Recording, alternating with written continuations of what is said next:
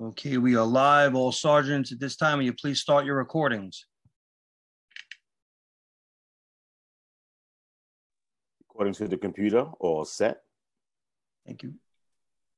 All recording, rolling. Thank you. Backup is rolling. Thank you. Sergeant Sadowski. Good morning, and welcome to today's remote New York City Council hearing of the Committee on Mental Health, Disabilities, and Addiction. At this time, would all council members and council staff please turn on their video? To minimize disruption, please place electronic devices on vibrate or silent mode. If you wish to submit testimony, you may do so at testimony@council.nyc.gov. Once again, that is testimony@council.nyc.gov. Thank you. We are ready to begin.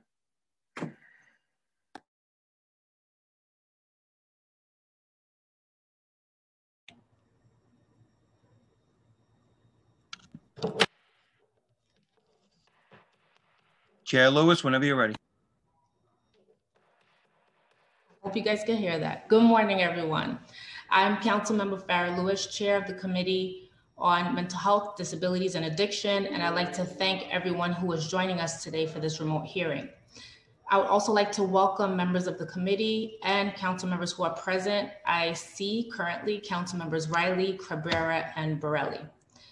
This morning, we are holding an oversight hearing entitled Access to Mental Health Care in Communities of Color in New York City today in the year 2021, more than a year into a public health crisis that has worsened the mental health of nearly every person in this city. It is extremely difficult to find affordable, comprehensive, immediate, and culturally competent and accessible mental health care if you are a person of color. So I'll reiterate. If you are a Black, Brown, Asian, or another New Yorker of color, you are more likely to find yourself living in a mental health care desert.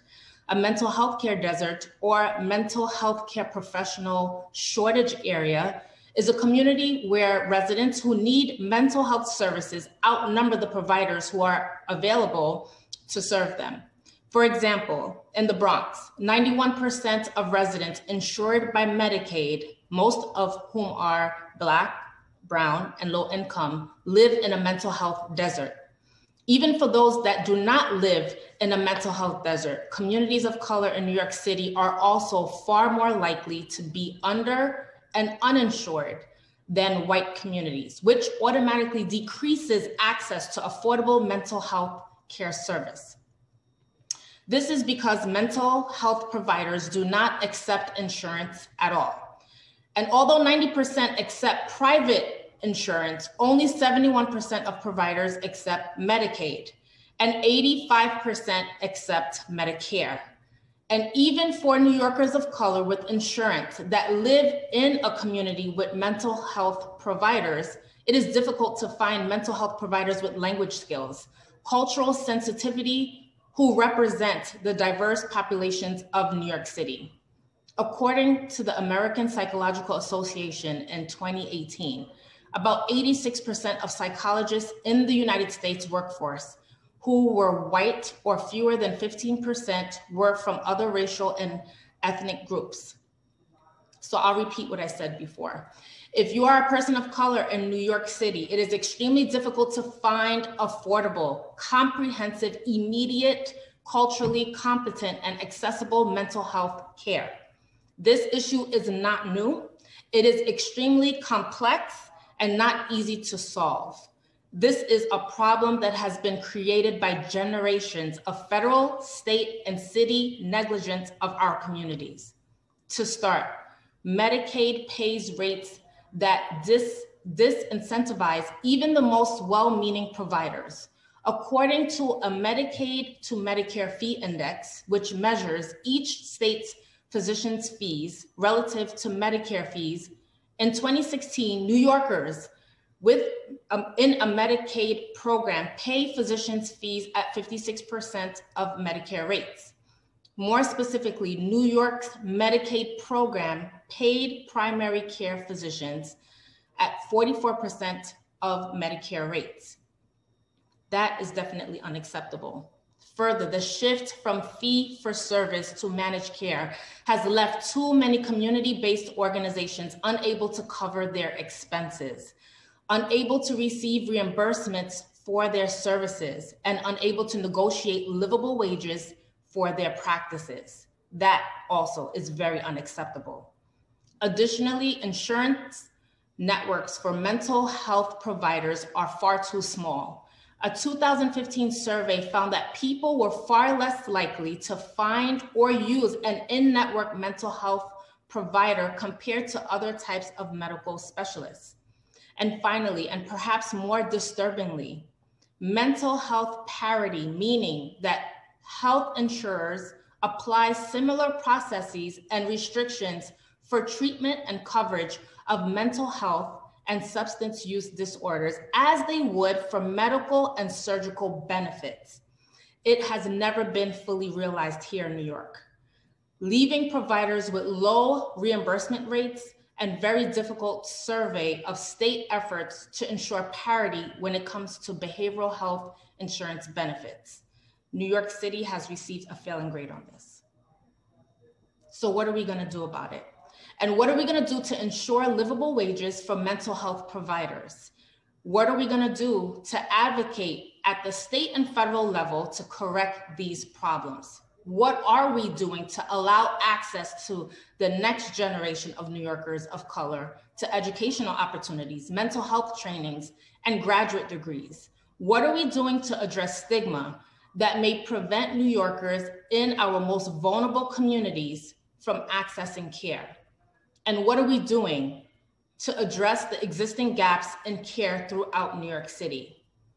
So I'll go on to share some sobering statistics. In 2017, 76% of US-born Asian American Pacific Islander New Yorkers with depression reported that they were at a time in the last 12 months when they needed treatment for mental health problems but did not get it.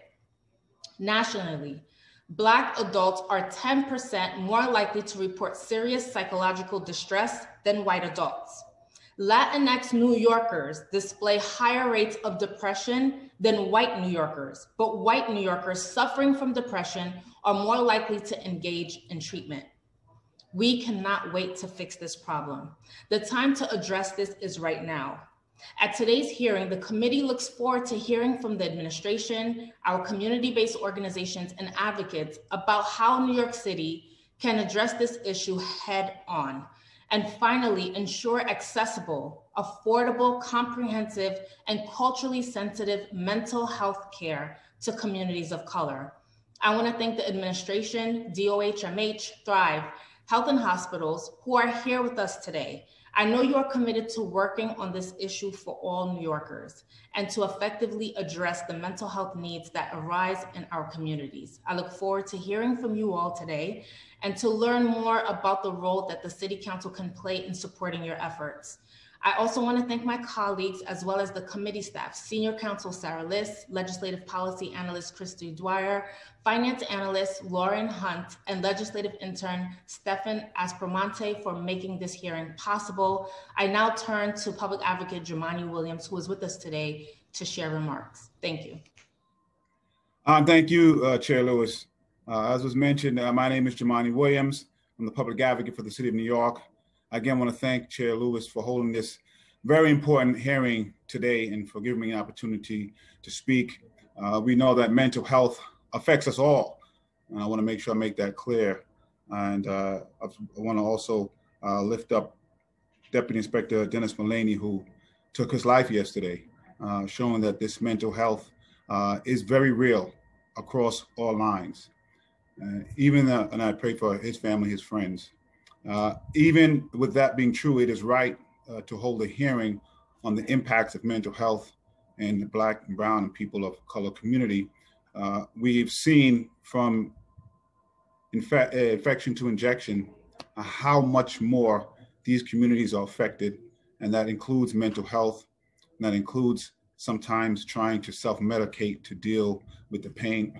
I have been very open about my own mental health and the services I've received in therapy for at least the past 5 years and the impact that that's had on me and be able to finally have a long, strong, healthy relationship. And I can't imagine trying to go through the times that we're going now without having access to those services. And I'm saddened for those who do not. I am not okay. Those words resonated with a lot of folks last year when I first said them. They understood that what was happening then was just too much. In communities of more color, many people still feel that way. It is too much when a family member or friend passes away from a virus again and again. It is too much when people watch videos of death. These feelings are real, and there needs to be a space for us to talk about how we are feeling when overwhelmed. I have still not looked at the video of George Floyd. I can only take a few minutes at a time on CNN when they speak of what's happening in the courtroom. When I said those 4 words last year, I meant them. The raw emotion exists in communities of more color. At the same time, there can be a stigma when discussing how to manage those emotions. Asking for help too often can be seen as weakness. We need to make sure that there is courage and strength to ask a person for help. People do not need to suffer. When you are not okay, we need to make sure someone is there to help. And as the chair mentioned, even unfortunately, if you have gotten the courage and strength to reach out, you sadly may not have the resources to access the help that's needed. That's why the upcoming budget negotiations are important, and why I keep pointing out we have to send a better message of how we're trying to keep people safe and healthy. While the NYPD's budget will be slightly increasing, the Department of Health and Mental Health Hygiene's budget is going in the wrong direction. Mental health cannot be just seen again as a simple policing issue. It's not a simple issue at all, but we know we can't fix it by decreasing the agencies that are mandated to try to provide the services needed. We do not simply just need more money for NYPD. We need more money for all of these agencies. We need actual investment for communities of more color that is designed to address, not perpetrate trauma. Frankly, communities of more color have struggled with mental health at disproportionate rates. For example, nationally, Black individuals are 20% more likely than others to experience serious mental health problems, according to the Department of Health and Human Services Office of Minority Health. The pandemic has only amplified mental health issues. A New York State Health Foundation report found that 42% of Latinx and 39% of Black New Yorkers reported anxiety or depressive symptoms in October 2020.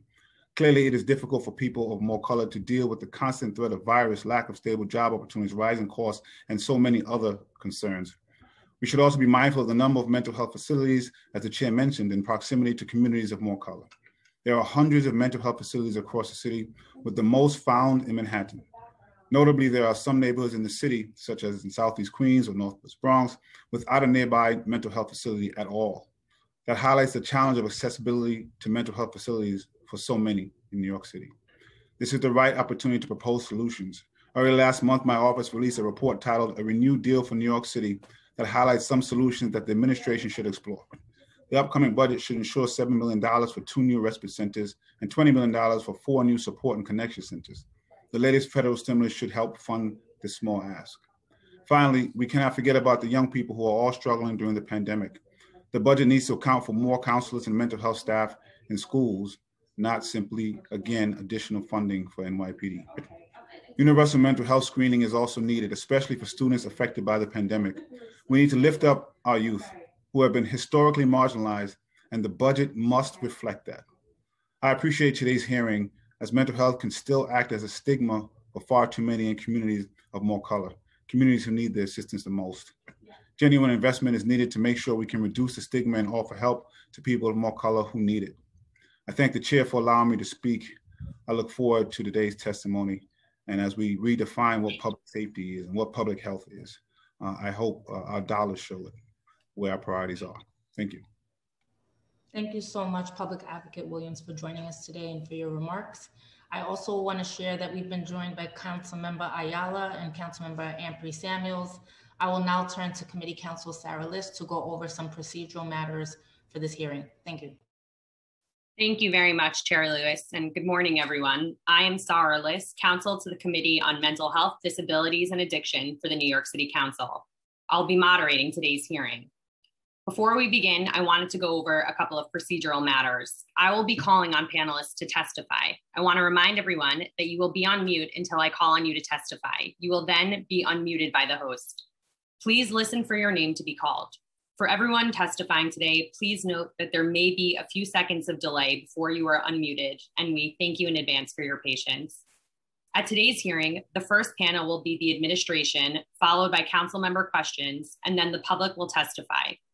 During the hearing, if council members would like to ask a question, please use the Zoom raise hand function, and I will call on you in order.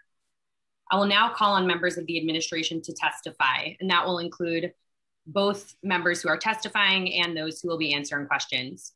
Dr. Mila Harrison, Acting Executive Deputy Commissioner, Division of Mental Hygiene, Department of Health and Mental Hygiene.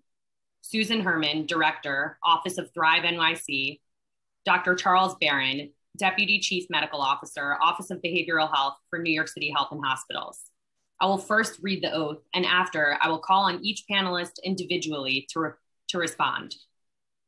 Do you affirm to tell the truth, the whole truth, and nothing but the truth before this committee, and to respond honestly to council member questions?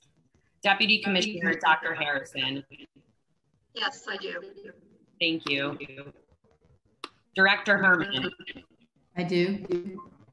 Thank you. Dr. Barron. Yes, I do. Thank you. Dr. Harrison, you can begin when you're ready. Thank you so much.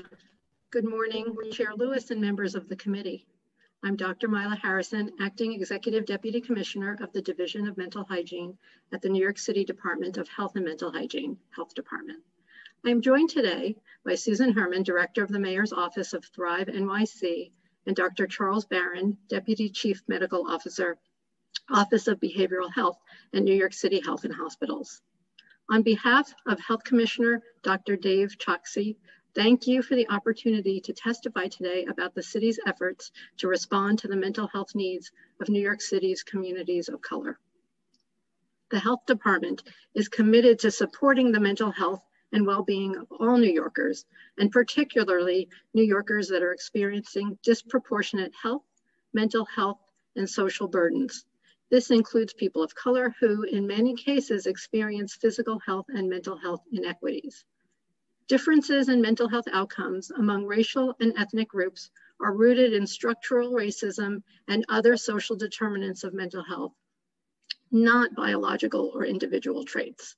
Social determinants of mental health, the conditions of the environment where people live, learn, work, and play, such as housing, education, income, and wealth, among others, correlate greatly to individuals and communities' mental health and well-being. For example, our 2017 Social Determinants of Health survey found that serious psychological stress is higher among New Yorkers who experience financial struggles, who feel unsafe in their neighborhood, or who experience challenges with their home and living environment.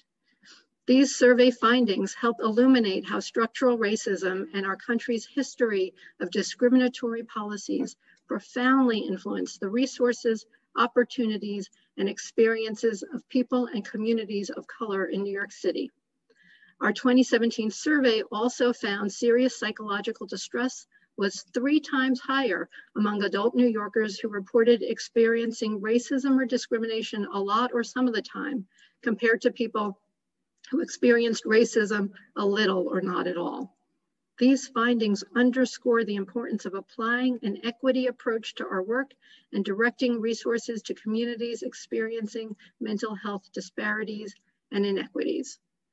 I'd like to touch for a moment on how the COVID-19 pandemic is affecting the mental health and well-being of New Yorkers, an area where, again, people of color are experiencing disproportionate health and social burdens. People of color, particularly Black and Latino New Yorkers, have experienced a higher burden of cases, hospitalizations, and deaths from the COVID-19 pandemic compared to white New Yorkers. April and May 2020 New York City health opinion polls also indicate that factors that place adults at risk for adverse health Adverse mental health vary across race and ethnicity. These surveys indicate Latino and Asian adults are more likely than white adults to report of job loss or reduced hours, and Latino adults are more likely than white adults to report feelings of financial distress as a result of the pandemic. The health department addresses mental health needs and social determinants of mental health by collecting and monitoring mental health data, working with contracted providers to direct and deliver their services to individuals and communities with the greatest need and that experience mental health inequities, and by investing in services that close gaps in care or address mental health disparities. I will now share some highlights of our work that connects people of color to behavioral health services and increases their access to preventive care. To meet New Yorkers where they live and choose to receive services, we manage mobile treatment programs that provide mental health and substance use treatment and support people with serious mental health concerns, complex life situations, transient living situations, and/or involvement with the criminal legal system. We also control access to 75 mobile treatment teams serving New York City for more than 4,600 treatment slots through a single point of access. Single point of access, SPOA, receives referrals, determines eligibility, and assigns individuals with serious mental illness to the appropriate provider. Mobile crisis teams are an effective and important tool to keeping New Yorkers connected to care over time. We operate health engagement and assessment teams, HEAT, which support individuals in the community presenting with a behavioral health challenge or health concern impacting their daily functioning. HEAT aims to help individuals remain connected to communities, connect them to care and services at critical moments in time. HEAT focuses on reducing racial inequities and receiving referrals from the community and local police precincts to encourage a health response and prevent criminal legal involvement, as Black New Yorkers disproportionately bear the burden of criminal legal system involvement in New York City. The health department addresses social determinants of mental health through one of our largest programs, supportive housing. We contract to provide more than 9,000 units of permanent supportive housing for people with serious mental illness, substance use disorders, and young adults. Supportive housing helps engage New Yorkers with services specific to their health and mental health care needs and provides stable housing for people who have been homeless. The health department also supports communities by helping individuals build resilience. As part of our COVID-19 response, the health department redirected our existing mental health first aid efforts to launch COVID-19 Community Conversations Program, 3C, which provides community training and discussions in English, Spanish, and Mandarin about the mental health impact of the pandemic, structural racism, coping and resiliency skills, and informs residents of available mental health resources. To date, more than 15,000 New Yorkers from the 33 priority neighborhoods identified by the Mayor's Task Force on Racial Inclusion and Equity have taken this workshop. Our Brooklyn Rapid Assessment and Response provides trauma support to communities in Brownsville and Bedford-Stuyvesant, neighborhoods that are disproportionately affected by health inequities. The individuals living in those neighborhoods may have increased risk of mental health challenges and of premature mortality.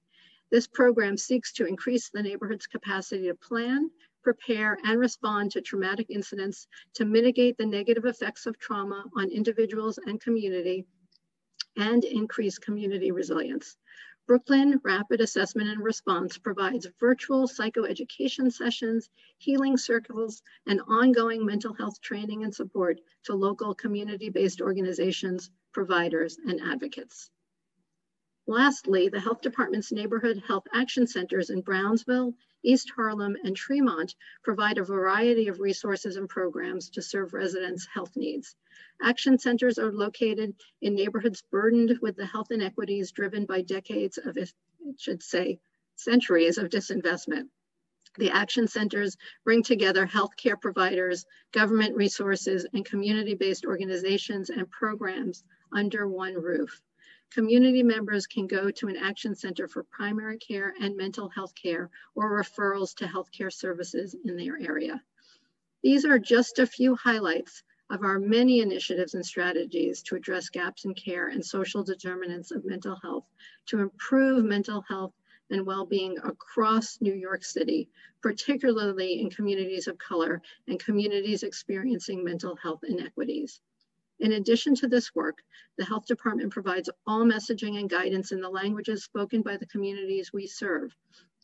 The Health Department keeps a standard of translating all materials into 13 languages, and our COVID-19 related messaging has been translated in up to 26 languages.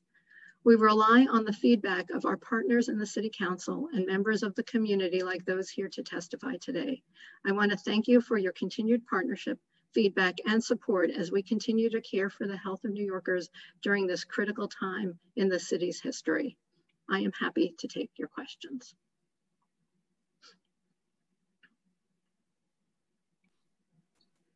Thank you very much. We now turn back to Chair Lewis to start off with questions. Thank you so much.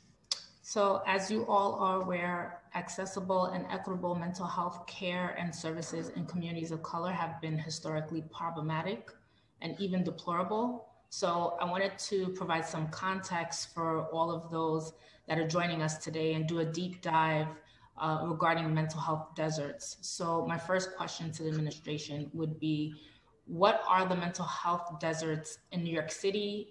Share what neighborhoods have the least access to mental health resources. Thank you so much for that question. I'm going to start it off, and I may turn this over to my colleague from Thrive as well. As you pointed to already, there are differences in mental health outcomes among racial and ethnic groups. And some of those outcomes are really due to structural racism and other social determinants of health and are not individual traits or biological traits of people. And those social determinants of health, as we've been talking about, are conditions of the environment where people live, learn, work, and play, and include, as I mentioned earlier, housing, education, income, and wealth, and really greatly contribute to some of the disparities that we're faced with at this point. I also want to point out that in part through this pandemic, we have learned to take advantage of virtual care in a way that we were not able to do before. And so it is not just dependent on having care in your community any longer. You can get care from any setting, in part if you've got the technology and resources. Telehealth and telemental health were turned on a dime in spring last year in a way that we never thought were imaginable. And that means that care is available to people even if it is not around the corner from them. It could be across the city where they are then able to access care. I also want to point out that a lot of the care for people in New York City with serious mental illness is available through mobile treatment services. And so those are mobile treatment teams such as assertive community treatment teams and IMT teams where the service can come to the individual where they live. And it is not dependent on having a bricks and mortar solution for them necessarily in their neighborhood, because the service comes to them. The care is coming to them in a mobile way. So Dr. Harrison, I thank you for sharing that. I understand what you mean, but for those that don't have access to digital devices, it further exacerbates the disparity. And I think what we're looking for is for access to that information that folks in all communities can receive so that they're aware of mobile treatment sites and other ways to get the treatment. So I do appreciate that information, and maybe we can work on a way to share information about mobile treatment opportunities for our communities, because I think that may be another solution to this issue. But I wanted to know if anybody could share specifically which neighborhoods have the least access of mental health resources, if we could name those neighborhoods as we further this conversation. So I don't have that list in front of me, but I think I'm going to turn it over to my colleague in Thrive, Susan Herman, who can speak to some of the work that Thrive has been doing in this effort. Sure. Thank you. Thank you, Marla, and thank you, Chair Lewis. Thank you for having this hearing today. What I can say is we'd be happy to provide maps for you of both the 17 federally designated mental health shortage areas and the 33 communities that were hardest hit by COVID, and they overlap in great part. We, as you and I have talked about at Thrive, we have tried to place any of our services that are not mobile, services that are in a brick and mortar clinic, in a school, in a shelter, within areas that need the resources the most. So over 75% of Thrive resources are within these federally designated mental health shortage areas. And if you look at the 33 communities that the health department has designated, first of all, about half of New Yorkers live in those communities. And let's just talk about some of the work that Thrive does there. 76% of our mental health service corps sites are in these 33 communities. We are currently supporting about 430 plus schools in those communities, but that number is growing all the time as we do more and more work with schools in those communities. And that includes on-site mental health services in high-need schools. It includes the work of the school response clinicians, the mental health specialists, and Pathways to Care, which is a new program, a partnership with health and hospitals to provide expedited referrals to assessment and treatment from schools to H&H child and adolescent clinics. Our support and connection centers are both in and will serve neighborhoods that are within these communities. Our social and emotional supports for parents and teachers. Over 80% of those sites are located in these 33 communities. So I could go program by program, but we are intentionally placing our programs within communities that need the resources the most. So thank you so much, Executive Director Herman. I just have to push back a little bit, only because we've been having this conversation, not you and I, but just in general. We've been in this pandemic for a very long time. The fact that we don't have these 33 neighborhoods for this conversation today is definitely problematic. So we need that information. We need to share it. Go ahead. The fact that we don't have the names of the neighborhoods, is that what you're saying? The 33 communities? It's about 33 neighborhoods. The reason why I want to share it is because, yeah. We can share that, and I believe it's up. I believe it's on the health department's website, what the 33 neighborhoods are. Right. So we wanted to be shared today at the hearing. Although it's on the website, it's important for us to share this conversation so that the public could hear and understand what's happening, because they may not know it's on the website. We could say it's on the website, but they need to audibly hear this information today, because that's definitely problematic that we don't have that. I want us to answer these questions as succinct as possible so that the information is shared today. So although you say it's on the website, we'll get that information from your team, or maybe my team could look for it since it's on the website. But it's important for us to have this information readily available for the community. So I'll just jump into the next question. I wanted to know how your agencies are continuously evaluating and analyzing access to mental health resources across the city by zip code. I heard Dr. Harrison mention earlier regarding data. So I just wanted to know how you're taking that data, evaluating and analyzing that information.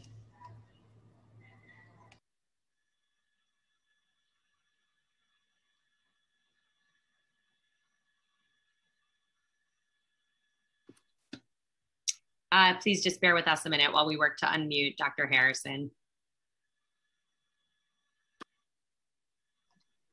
Thank you. Thank you very much. Sorry about that technology problem.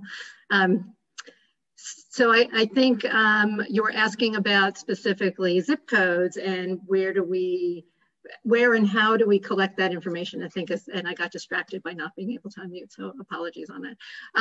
So yes, there's a number of things that we do at the health department in terms of looking at where services are and where services should be. Some of that is through the kinds of data that we collect from community health surveys, which you referred to in your opening remarks.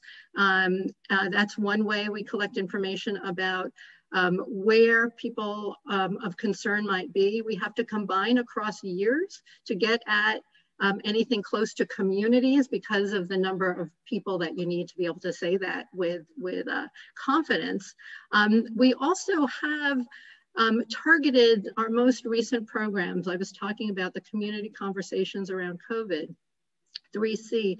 Those are targeted in the neighborhoods that have been most impacted by COVID and most impacted by social determinants and longstanding disparities and racism. And as I mentioned, all 33 of the task forces, the mayor's task force on racial inclusion and equity neighborhoods have been touched by those sessions. And we track for those sessions where the people are coming from and what neighborhoods that they're in. So again, it depends on the program, how much information we have about communities, zip codes, or neighborhoods that people are from.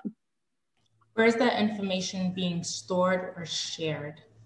So the information on 3C specifically is being used to make sure that programmatically we are tapping into the right neighborhoods. And I don't know that it's publicly available, but I'd be happy to follow up with you specifically about that program, for instance. I've also spoken in another hearing about community, the community summaries that we've done at the health department that do look at community health profiles and look at them community by community where there have been impacts of, actually it's not just mental health, it's health and mental health. It's the whole spectrum of care that we're concerned about. All right, thank you. So if you can share with us, what is your agency or the city in general doing to increase cultural competency among mental health providers, including those in H&H facilities? So yeah, thank you for that question. As I mentioned, and it's not the same as cultural competency, but I mentioned linguistic translations, language translations of the materials that we put out. I think what I will do is turn this question, since you asked specifically about health and hospitals, I'm going to turn it over to Dr. Barron to speak about the health and hospitals perspective on this.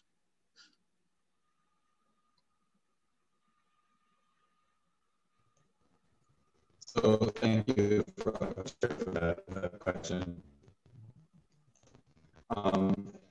As you know, health and hospitals have a number of facilities across all the entire state. New York with our acute care and our intensive care, we represent many communities of color throughout the city, and we are there to say hospital for everyone, especially those of color suffering from various social determinants of health. We try to reflect our Deputy Chief Barron, it's a bit difficult to hear you. I don't know if anybody else is experiencing. Okay.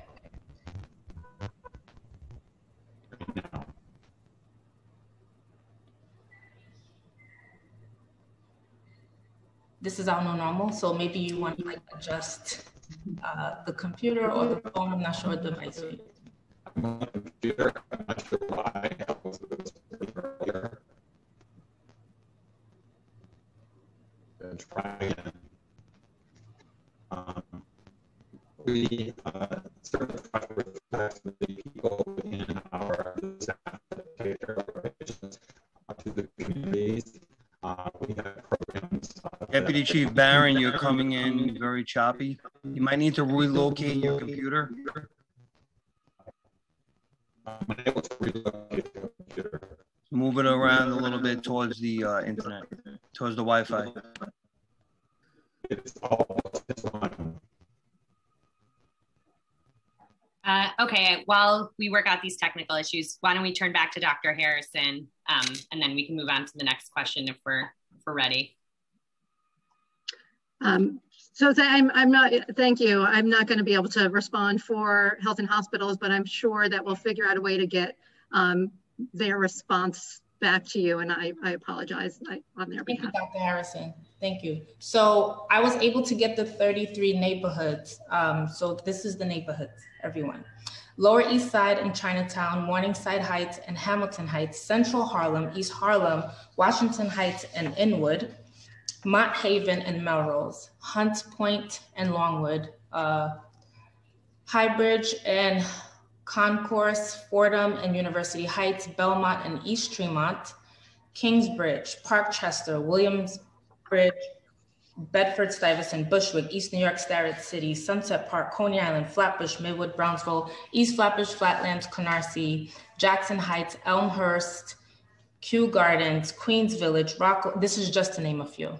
So what criteria are used to determine what constitutes these particular communities as a mental health desert?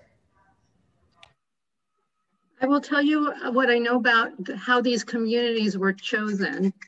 These communities were not chosen specifically from a mental health desert perspective. They were chosen because of high rates of COVID impact, illness, in addition to other longstanding social determinants that also then impact morbidity and mortality. And those other social determinants included poverty, unemployment, those sorts of factors. So it was a combination of health factors and social determinants that went into naming those communities for New York City. And there are a lot of them, as you've started to name. 33 is a lot of communities.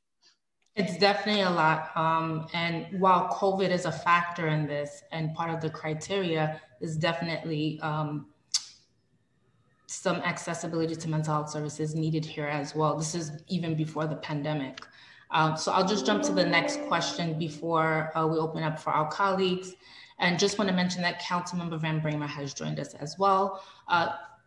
Quick question: in a national survey of state efforts to ensure parity when it comes to behavioral health insurance benefits, New York received a failing grade. So what are your agencies doing to better ensure true parity for mental health benefits? Thank you so much for that question. We are very concerned about mental health parity, behavioral health parity, as you mentioned in your opening statements as well.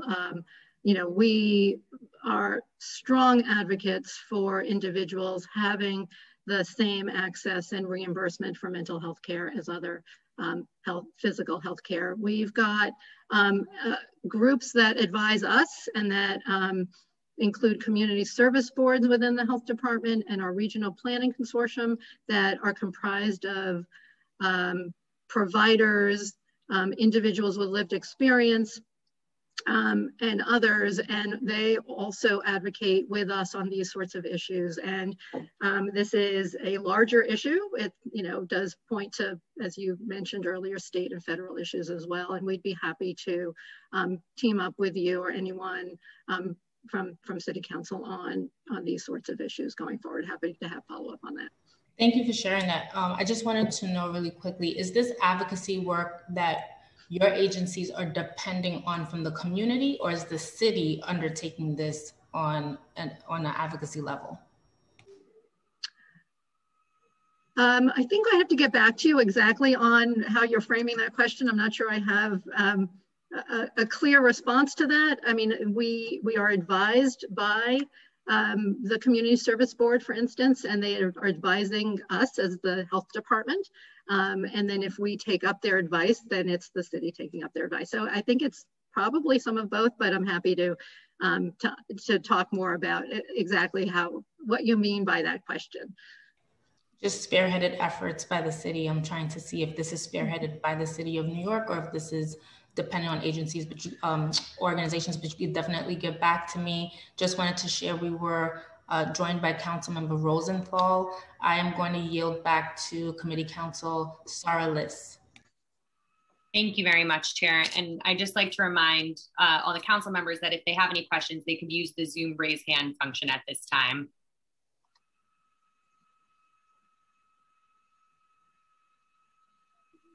Okay, I'm not seeing any questions at this time. So Chair, we could turn back to you to continue if you'd like.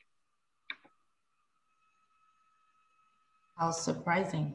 Okay, so my next question for the panel, depending upon the community, a need for mental health treatment can be very stigmatizing, as you all already know. So what is the city doing to reduce stigma across different communities?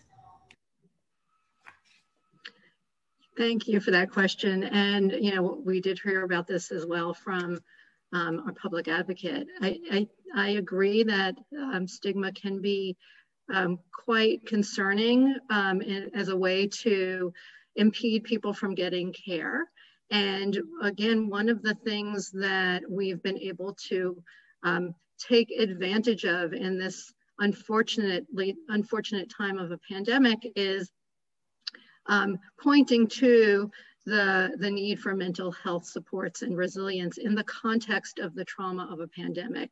And that is one way to bring messages to communities where there might otherwise be stigma around mental illness. It really does normalize the need for support and for self-care and for resiliency building. And I want to say, you give me the opportunity to remind us that although people are experiencing stress and anxiety and depression in the context of this horrific pandemic, for most people, even though there's trauma and loss and grief, most people will be resilient. And we need to work towards helping folks know that and work towards coping and work towards the things that are within their control to maintain resilience within our societies and communities. And so, again, working at levels of the community is one way for us to do that. Some of our community conversations, 3C is one way to do that. We have Project Hope, which is a federally funded program that comes to us in the city through the state that offers crisis counseling and coping and support for individuals as well. And we're working with 21 community organizations throughout the city to get those services and supports out to people virtually at this point in time. Thank you, Dr. Harrison. So historically, there has been a real lack of financial support for Asian American and Pacific Islanders, mental health care providers for the Asian community, especially during recent events and uptick in hate crimes. What is the city doing to ensure that the AAPI communities have what they need in the way of a demand on behavioral health services? Again, thank you for that question as well. We've taken on many initiatives to support the AAPI community, and we've continued to promote the mental health services that are available to New Yorkers, including information about NYC Well, the crisis call, text, and chat line that's available 24 hours a day, 7 days a week for anybody who is either in crisis, emotional, or is looking for information and referral to other services. And those NYC Well is available in Chinese language dialects as well for people, and is also translated into more than 200 languages. I think I'm also going to ask Susan Herman to speak about some of the Thrive related initiatives that they're engaging in as well. Thank you. I think you know that we have a open solicitation out called Communities Thrive. And in the procurement process, it's very difficult for me to talk about it when it's open and people are in the midst of applying. But what I can say is that we have an RFP out for something called Communities Thrive. It's a demonstration project that will involve anchor organizations from the AAPI community, the Black community, and the Latinx community. They will work with local community-based organizations and primary care providers who they bring into the partnership. And through that, we hope to not only launch culturally responsive public awareness campaigns that are guided by and initiated by these anchor organizations, but also to serve many people through telemental health. Our partner is Health and Hospitals.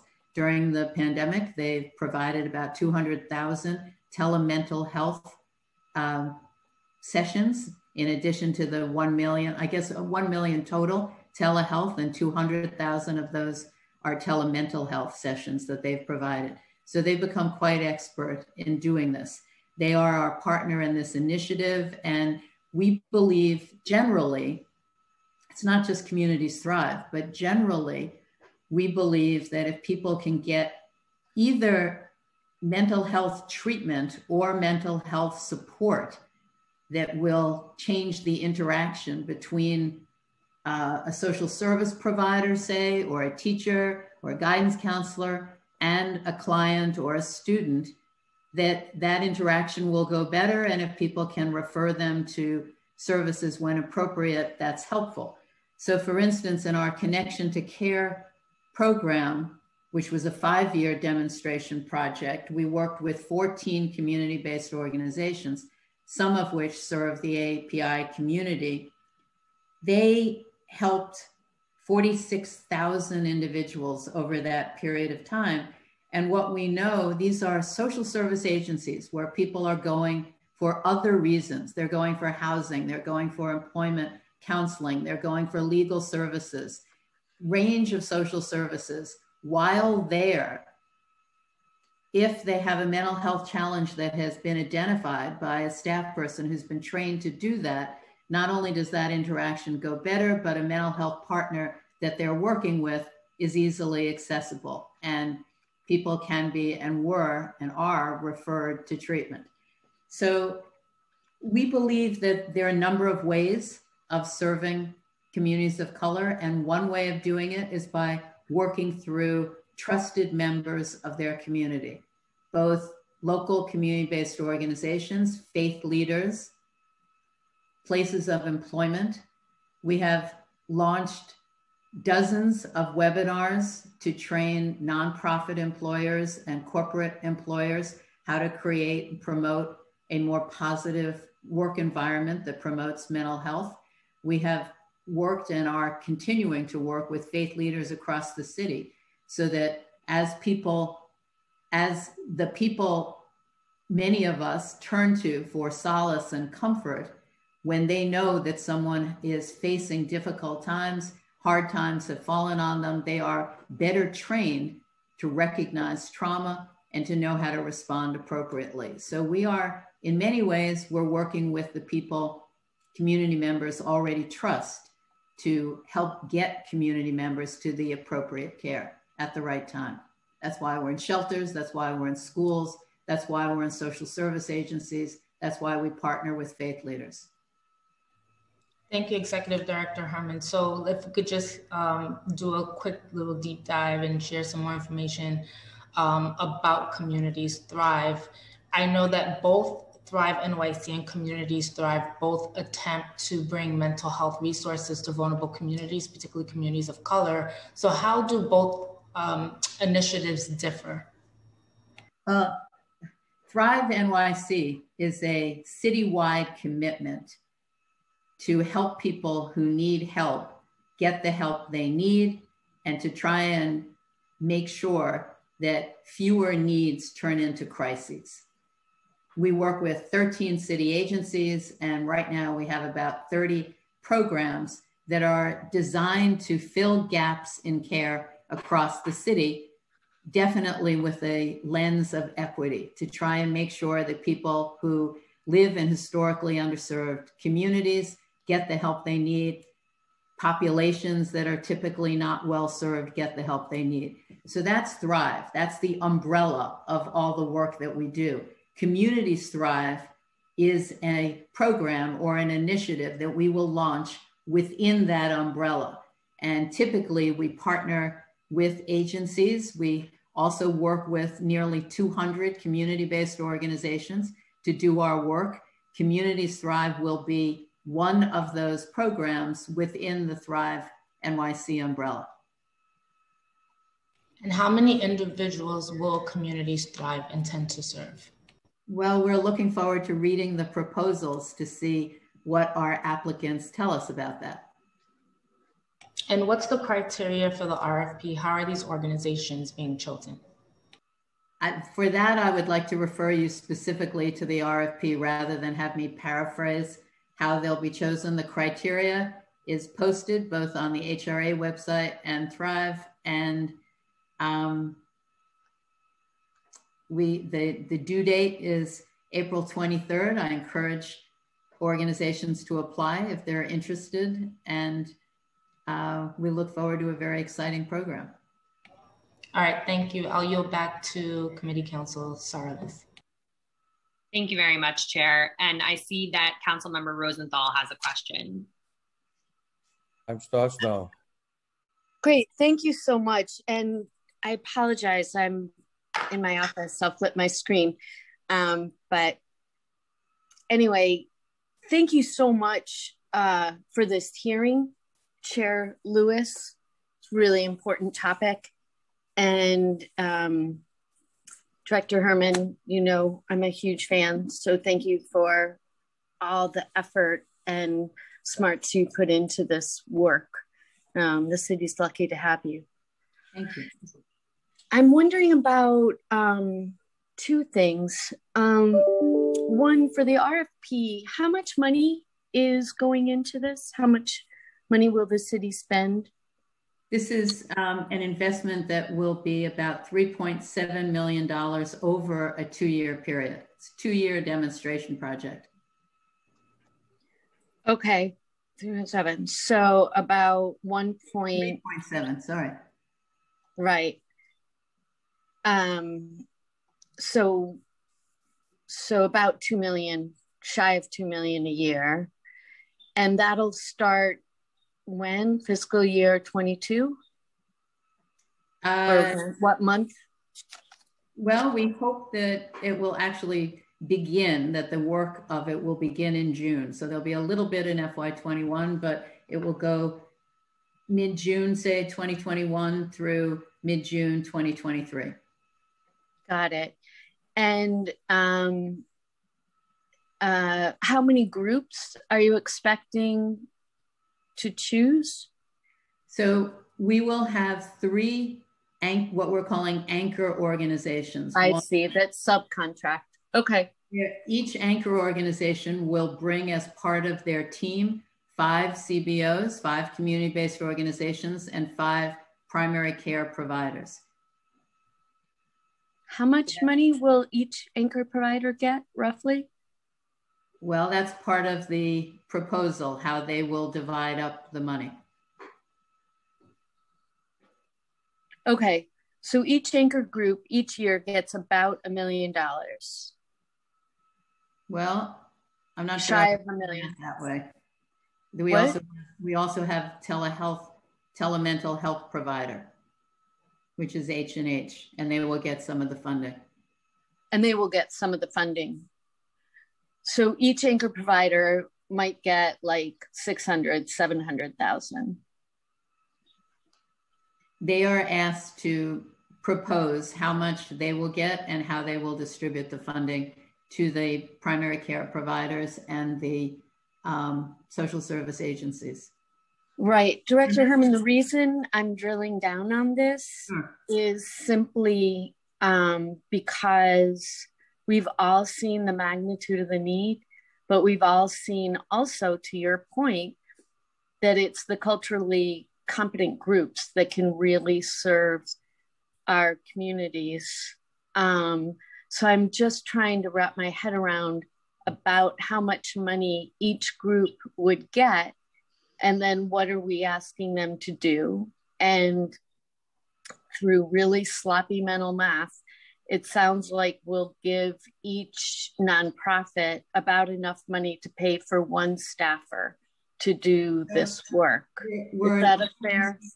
We're not asking the nonprofits to provide the telemental health. We're asking H&H to provide the telemental health. We're asking the anchor organizations to help with a public education campaign and to work with H&H to provide training to make sure that with all of the bilingual capacity that they have, that they're even better at cultural responsiveness. And we're asking the social service agencies to provide places for people and to encourage appropriate people to access telemental health. We're not asking. Got it. I'm sorry. I was late to the hearing. Okay. Thank you. To provide places. Okay. And to refer appropriate people and encourage them, clearly. But I see. The provider. Gotcha. Okay, so the majority of the funding, you would educate the nonprofits basically to educate their staff, right, to refer people to the telemental health. I'm expired. Okay, so I have another set of questions. Chair Lewis, may I have a little bit more time? Please do. Okay, thank you. Director Herman, I am wondering what you think about the incident of the hate crime against the I'm going to say middle-aged Asian woman who was kicked and beaten on the street in the last week.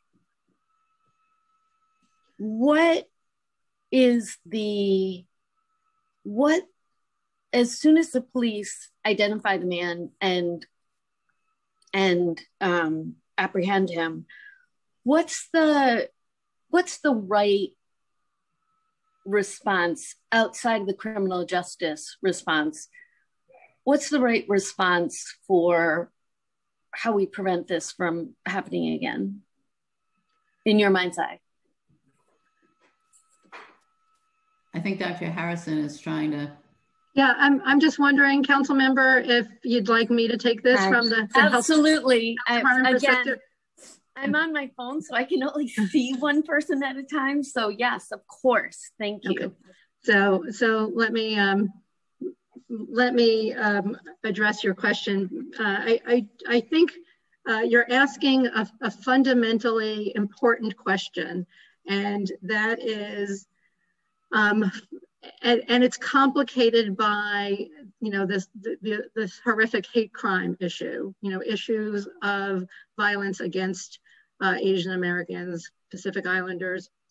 It's something that we are all horrified by and need to be very concerned about it. I also want to say that I think we need to say a few things about these sorts of incidents. One is that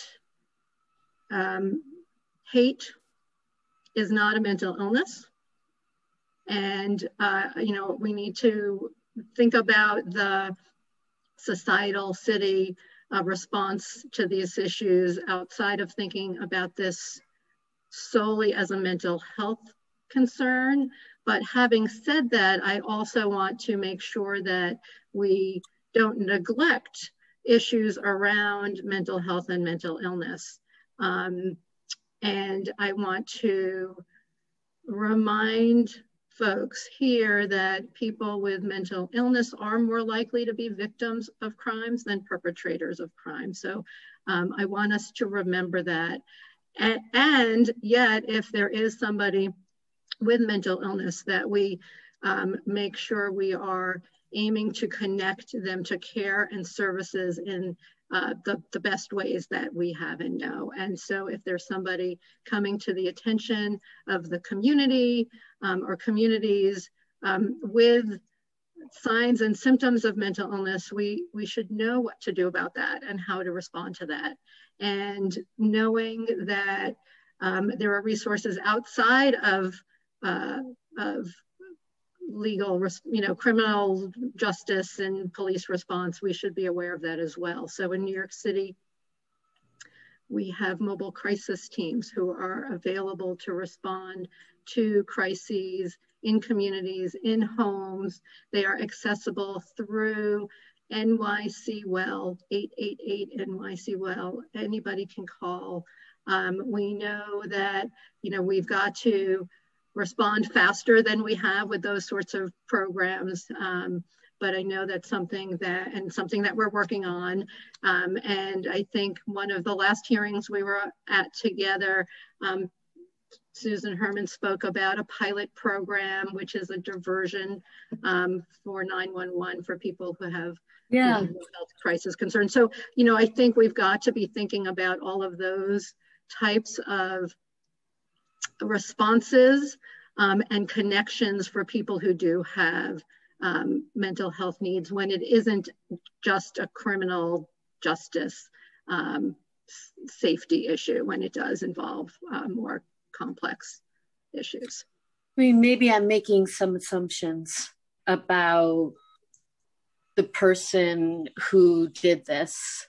Maybe I'm making some assumptions, but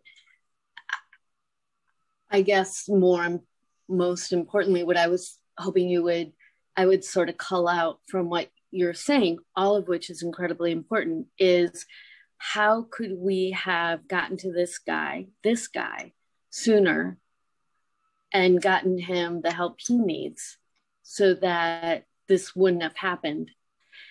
And and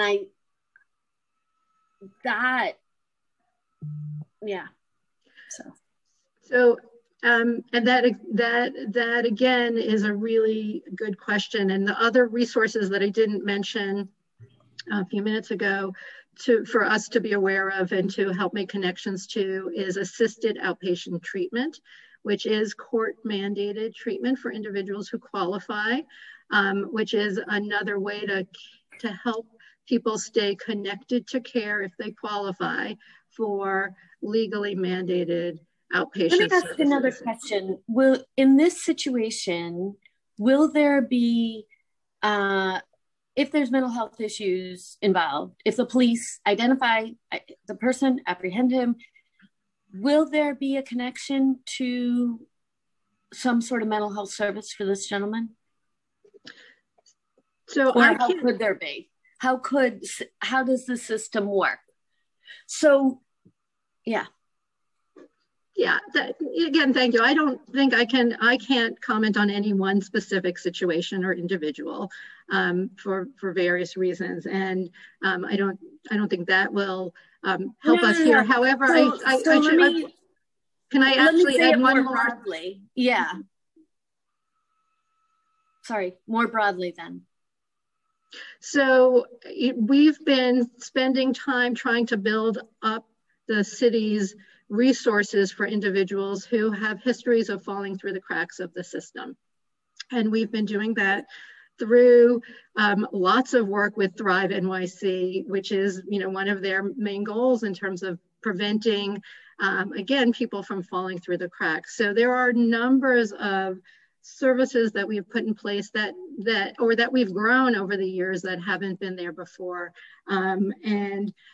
For instance, a program such as our support and connection centers, where police can bring individuals who have behavioral health concerns to a setting for an assessment and evaluation outside of an emergency room. And, I also, so in addition to support and connection centers, and I heard Public Advocate Williams mention them in his opening comments as well, we've increased our access to mobile treatment For individuals throughout New York City over these last 5 or 6 years, we've created new programs called intensive mobile treatment, where you don't have to have a diagnosis. You may be homeless, you may have criminal and legal involvement, you may have substance use, and we have 11 of those programs operating now. We had 0 of them 6 years ago. So we've been working towards increasing access to care for people who really do have, our system has failed them before. And I can mention additional forensic, assertive community treatment programs. I mentioned mobile crisis teams available where we are working toward a more rapid response. So there have been a number, I'm sure I'm leaving some of the expansion efforts out, but there have been a number of those throughout. Yeah, I appreciate that. And more details I think would be important for the council. So if you do have lists of those, I think the council would be interested in seeing it. And I see my colleague has his hand up. I just want to pursue this just for 1 minute and then maybe I'll come back. But like, we had a briefing yesterday by our police, our local police precincts, about some crimes that have been happening in the district. And all of them fundamentally the perpetrators need social services, right? So the police like to say, oh, they're just revolving. We call them the revolving. We know these 2 guys. They've been in and out of the system 24 times. Gosh, is anyone else interfacing with those people who have been in and out of the system 24 times besides the NYPD? Is there a system set up that you have through any of these programs with the PD where they're encouraged to refer these types of cases out? Both my precincts say it with the intended goal of getting more police officers, right? So what they're saying to me is, we've got these roving criminals who go in and out of the justice system. We arrest them, they go out. An hour later, we arrested the same guy. And their answer, they say to me, so we need more police. What is that the administration's thinking, and our precincts being given other options, or is that as far as it goes? Because we do have CVAPs, we have a couple of, I guess, social service people in the NYPD. Do you understand where I'm going with that? So I'll start off, and it looks like Susan might want to respond as well, to say that we have resources that we've added over the years from the mental health perspective, and I'm going to name 2. One are our co-response teams.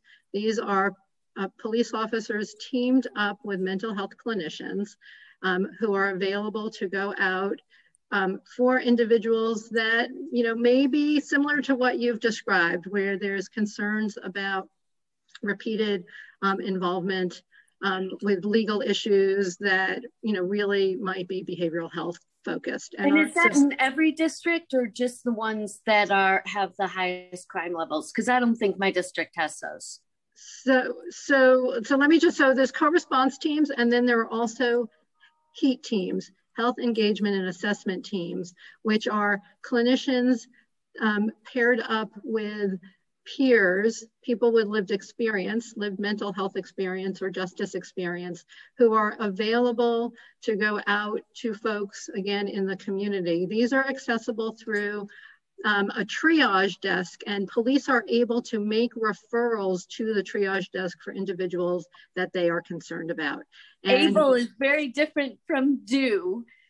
right? Sure, and I hear you on that. So, yeah. So, well, you know, again, people have to know and use it, but those are services available, and we've increased our HEAT teams recently, and there are going to be more of them available. I don't know, Susan, would you like to add anything to what I've said?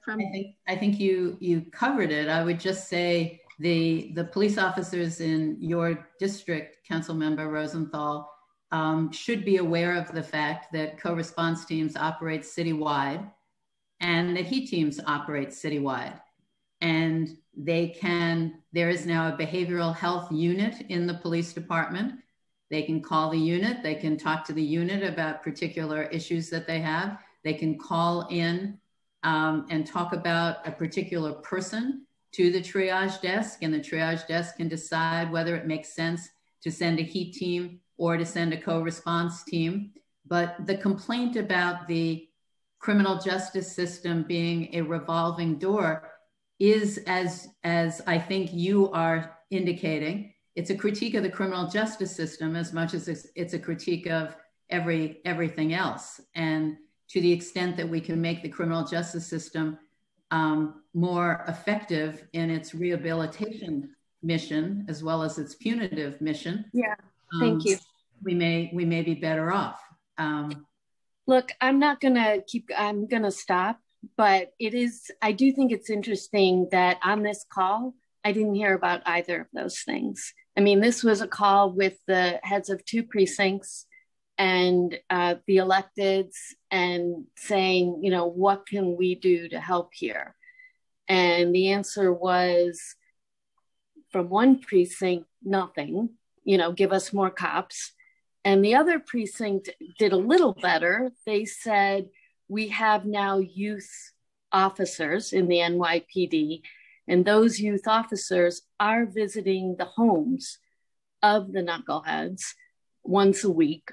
But similarly, they sort of, you know, toss up their hands and said, you know, no one's home. So of course these kids are on the street doing this. Again, at least they're going to the home, but I don't see any connection to social services. But perhaps we've gotten off track, and I want to defer to my colleagues. You know, a lot of times in government, I think we think the system's working, and maybe it is for a couple of precincts, and it's not for a couple of others. So maybe we can follow up. Thank you for your time. Thank you very much, Councilmember Rosenthal. And we'll next turn to Councilmember Riley. Just a reminder again to council members, if you have questions, please use the Zoom raise hand function. And we'll go to the public panel after that. Thank you very much. So Councilmember Riley, you can go as soon as the sergeant cues you. Time starts now. Thank you, Council, and thank you, Chair Lewis, for this opportunity. I won't take too long. Thank you for the testimony this morning, Dr. Harrison and Director Herman. I just wanted to see if we could just further explain the resources out there for students who have been going through such a, you know, traumatic transition during this pandemic. We do have many high school students who aren't even able to play in their athletic sports. Some that weren't able to go to prom, some that won't even be able to graduate and do simple things that we all may have done when we were in high school or our collegiate years. So just want to emphasize and speak about those resources that we have for those students, and also for the parents who have younger students like myself, who have students that, you know, aren't able to socialize with their peers. So if there are any programs and resources out there, I just want to emphasize, I'm sorry if you spoke about this earlier, but just wanted to speak about them now if possible. And I do appreciate all the work you have done. Great, thank you so much for that question. I think that you're spot on to ask about, you know, the needs of kids. Again, we are living through something we have not lived through before that clearly is going to impact all of us and all, you know, everybody in our families, kids, adults, throughout the communities. And you know, thinking through the needs of kids and families has been critically important to us. From the pandemic perspective, there is information on the health department's website in terms of managing stress and coping, both from the perspective of adults as well as parents and for kids. And I can help point you to those materials if you haven't seen them. They have been translated into many, many languages. And I understand that I cannot speak for the programs that Department of Education is working on now, but I understand that there are some resources through the DOE as well. I don't know, Susan, do you want to add anything from Are there any, I'm sorry to cut you off, Doctor. Are there any programs with our CUNY schools for our kids that are in college? Susan, do you want to I'd like to, if I can jump in, I can talk a little bit first about what our students that are in our throughout the public school system have available to them. In addition to the resources that are on the health department's website, there are also particular resources geared for students and young people on the Thrive website, services that can be accessed while staying at home. In addition to that, every school in the city has access to mental health care in one form or another. So there's either an on-site clinic, there's access to a clinic working in partnership with a community-based organization. We have school response clinicians who respond to schools if students are experiencing particular distress, and they can counsel them. They might counsel a whole classroom if something upsetting happened to a classroom, and they can stay with that student if needed until that student is connected to care. So there's on-site services as we open up. There's people who come to the school response clinicians in times of particular trauma or stress.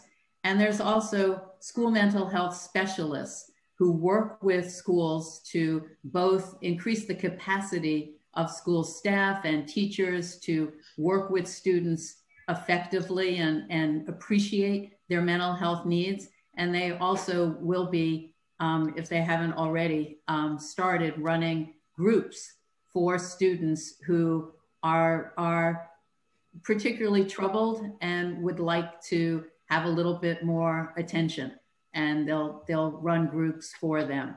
So we have a lot of resources. We also have created something called Pathways to Care, which is a partnership between DOE and health and hospitals, where we're starting in the 33 communities that have been hardest hit by COVID. We're currently working in about 44 schools, but soon hundreds more will be added. We're going by each child and adolescent clinic that H&H runs and associating them with schools that don't have on-site resources. Okay. Thank you, Director. Jumping in. Thank you, Director, and thank you, Dr. Harrison. Thank you, Chair, for this opportunity, and I would like to yield my time. Thank you. Thank you very much, Councilmember Riley. And again, just one other reminder to the public that you will be testifying next after this. And right now, if any other council members have any questions, please use the Zoom raise hand function. And Chair Lewis, we can turn back to you for some further questions. All right, thank you. I'll be quick as I see hands up from the public. Earlier, I was trying to ask Dr. Barron a question and wanted to know if everything is working now. So I could quickly ask that question. Is he still on? Perfect. I wanted to know, what is the city doing to increase cultural competency among health providers, particularly those in H&H facilities? Oh.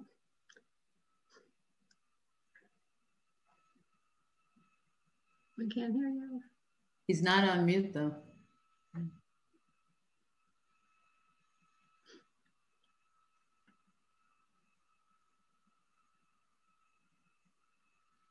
Dr. Barron, we're still having difficulty hearing you. So we're going to turn back to the chair for any other questions she may have for either Director Herman or Dr. Harrison. Sure. And I want to thank Councilmember Rosenthal for kind of opening this Pandora's box a little bit. So I just have a quick question. As I was listening to Executive Director Herman and Dr. Harrison speak, I was thinking about the referral process when folks are in contact with agencies. So my question is, how are individuals who are deemed mentally ill by other agencies, for example, if a homeless person that is deemed mentally ill by DSS wants to access the DOH-MH system, how does that process work? How do you all coordinate? That's a fantastic question. Thank you for asking it. So when there's somebody within any other system and they would like to have access to one of the mobile treatment services, for instance, which is one of the ones that we have the single point of access for, they make a referral to the Department of Health and Mental Hygiene and share the information that we need to know so that we can then assign that person to a treatment provider. And we have spent the last about a year and a few months working on improving coordination across various services and systems such as Department of Homeless Services, Correctional Health Services for people coming from Rikers Island, Health and Hospitals. We have been sharing information across our various service systems so that we can help keep the connections and the flow going, so that we can see for somebody who's making a referral that the information is complete and accurate and getting to us in a timely way, that we are making the referrals in a timely way, and that folks are connecting to care. And we are measuring and monitoring how well that we've been doing that as well across these various agencies. Thank you for that. And I wanted to go back to the community anchor conversation we were all having earlier. I wanted to ask, how are we requesting or asking the anchor organizations to assist with the public education campaign? Like, what metrics are being used to ensure that they can effectively provide the information to the community? They will be essentially asked to design these public awareness campaigns, work with the community to do that. And what metrics are being used to measure if it's effective or not? I know that they have to put this information They do. So I can't talk about that. They will propose how they will measure effectiveness, and they will propose how they will create sustainability plans as well. Okay, so will this information, I guess after the RFP is closed, will this information and data from the program be publicly available?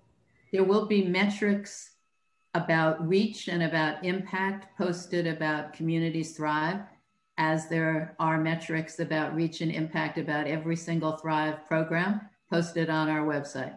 Every single one is on our dashboard with data about how many people they've served and what the impact of the work has been.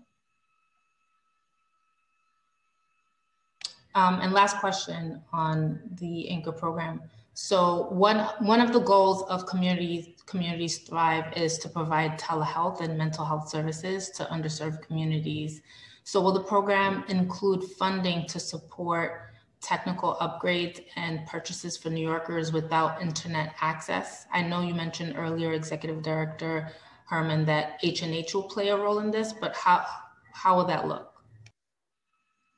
Well, the equipment for the mental health sessions will be provided as part of this program within the CBOs and the primary care providers. But something that H&H has done that I think hasn't gotten a lot of attention is that they have also provided cell phones and service for people to help keep them connected to telemental health. During the pandemic, they've done that for hundreds and hundreds of people. And if that's necessary in this program, they will likely do that as well. All right, thank you. I'll yield back to Committee Counsel Sarlis. Thank you very much, Chair. And I'm going to just pause here to see if there are any second round of questions for any council members before we turn to the public. I know the public is very eager to go right now. Okay, so we can turn back to you, Chair Lewis, for any closing remarks that you may have before we can, and then turn to any members of the administration if they have any closing remarks. I just wanted to thank the administration and service providers for testifying today at this oversight hearing in relation to access to mental health care in communities of color. While mental health is not a sexy topic, it is even more relevant today as millions of New Yorkers are still struggling to recover from the devastating toll of the COVID-19 pandemic. Today, we recognize the depth of work that we need to urgently but thoughtfully undertake to remove the barriers to mental health care in communities of color in this city who have experienced generations of racial disparities in our hospitals and neighborhood clinics. I definitely want to thank committee staff Senior Counsel Sarah Liss, Legislative Policy Analyst Christy Dwyer, and Financial Analyst Lauren Hunt, and Legislative Intern Stephen Aspermonte for helping and making this hearing possible today. I look forward to working with all of you to continue to address this matter, and I will yield back to Sarah Liss. Thank you very much, Chair. And that concludes this panel of the administration. We thank you all for coming here today. And we'll now move on to public testimony. So just a couple of procedural items. All public testimony will be limited to 3 minutes. After I call your name, please wait a brief moment for the Sergeant at Arms to announce that you may begin before starting your testimony. And again, as before, there may be a few seconds of delay before you're unmuted. So we thank you in advance for your patience. And the first panel that we will be going to hear from the public is going to be Zainab Tawil, Ju Han, Joy Luang Faze, and Yuna Yoon. So Zainab, as soon as the sergeant cues you, you can begin your testimony. Thank you. Time starts now. Oh, let's just pause the clock. We'll just work to unmute Zainab.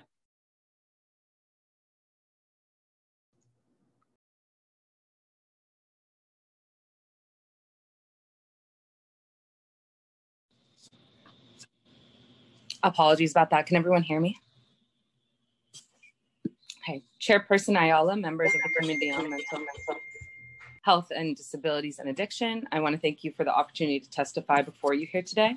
My name is Zainab Tawil, and I'm a mental health caseworker with the Arab American Association of New York. To say that there's a profound mental health crisis in New York's Arab American community would be an understatement. Of particular worry during the COVID-19 pandemic is the rise in domestic violence in our community due to the exacerbated conditions created by the pandemic. It's an unfortunate truth that in some Arab households, women find themselves victimized at the hands of abusive partners who wield absolute power over their lives. Organizations like mine provide women at risk of falling into these situations with resources and information that could protect them from abuse, and we have fought to keep doing so during the pandemic. However, at-home quarantines, loss of access to culturally acceptable spaces outside the home, and increasing household tensions surrounding at-home schooling and loss of income have put thousands of Arab women in situations where their lives are literally on the line. As this pandemic shuts down and cuts off our community for mental health resources, we anticipate these negative impacts will increase and intensify the longer the pandemic carries on. The stigma surrounding mental health care in the Arab community destroys lives every day, and having the resources to meet our community where they are and provide life-saving care is essential. The Arab community is not alone in this struggle. We are just one of countless communities of color without ready access to mental health care in New York. Whether they've just arrived in this country or if they've spent entire lives here, every New Yorker deserves and needs mental health support, and we need City Council to step up and provide this support as much as it can. Especially with the rise in hate crimes, it is imperative that the city support initiatives coming from the voices of our most vulnerable community members, including the Asian American community, which has faced countless hate crimes in the past year alone. Initiatives like Hope Against Change, created by the Asian American Federation, aimed at obtaining funding for Asian American organizations who are doing on the groundwork fighting against anti-Asian hate by building resiliency within our communities. This initiative is critical to ensure the mental health needs of survivors of anti-Asian violence are met. City Council could play a critical role in supporting survivors of violence across the board and guaranteeing that this work continues to stop violence by continuing to fund organizations like ours.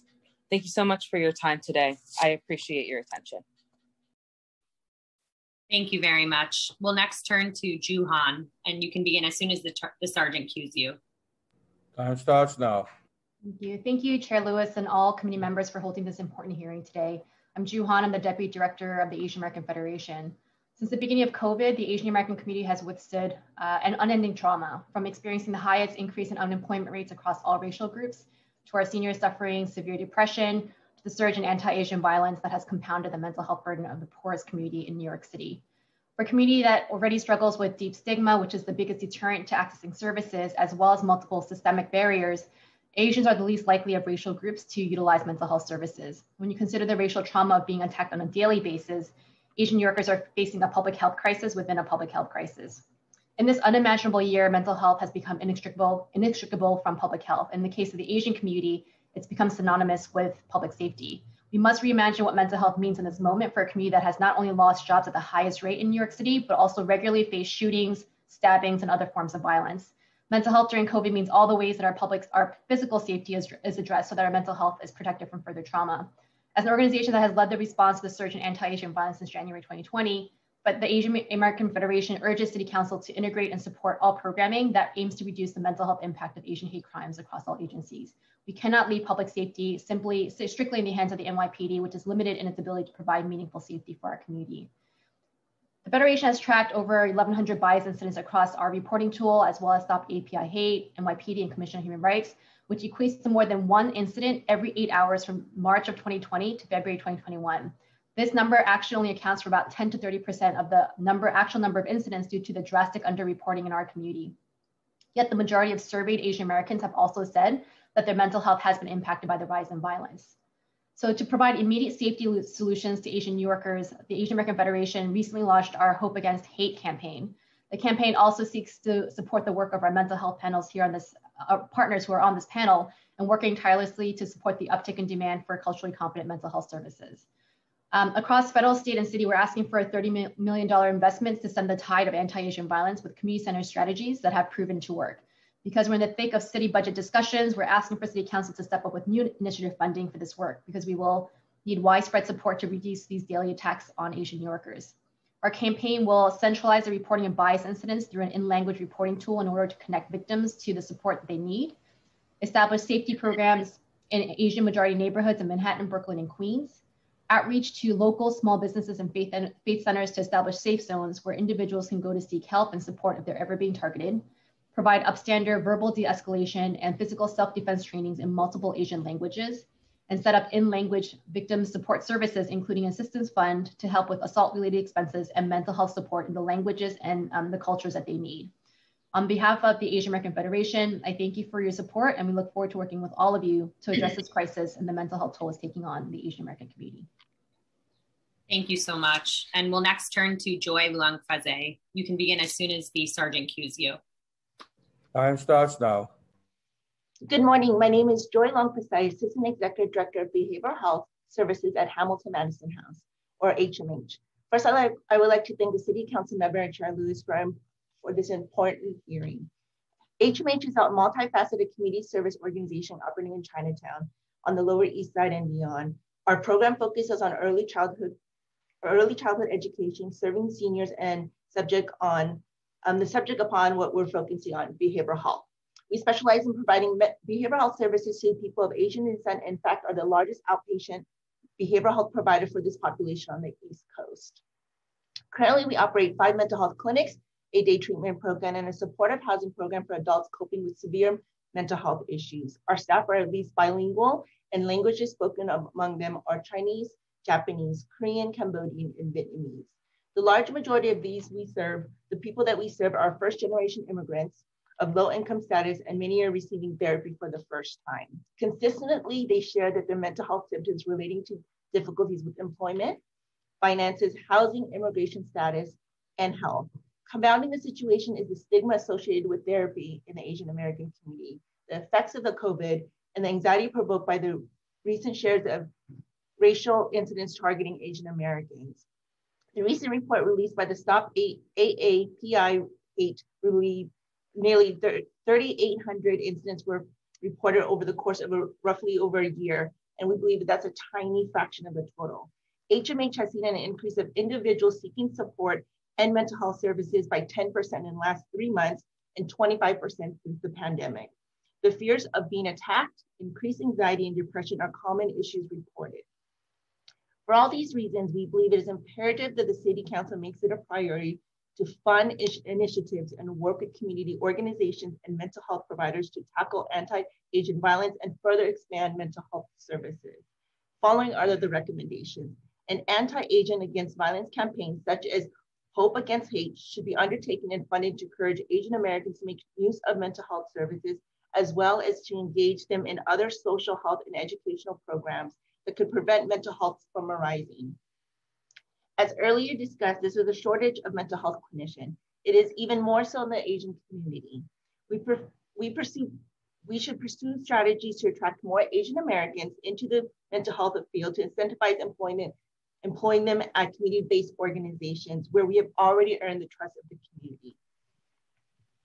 Additionally, funding should be available to organizations that are already providing the critical support to ensure mental health needs of survivors of anti-Asian violence in Asian neighborhoods are met.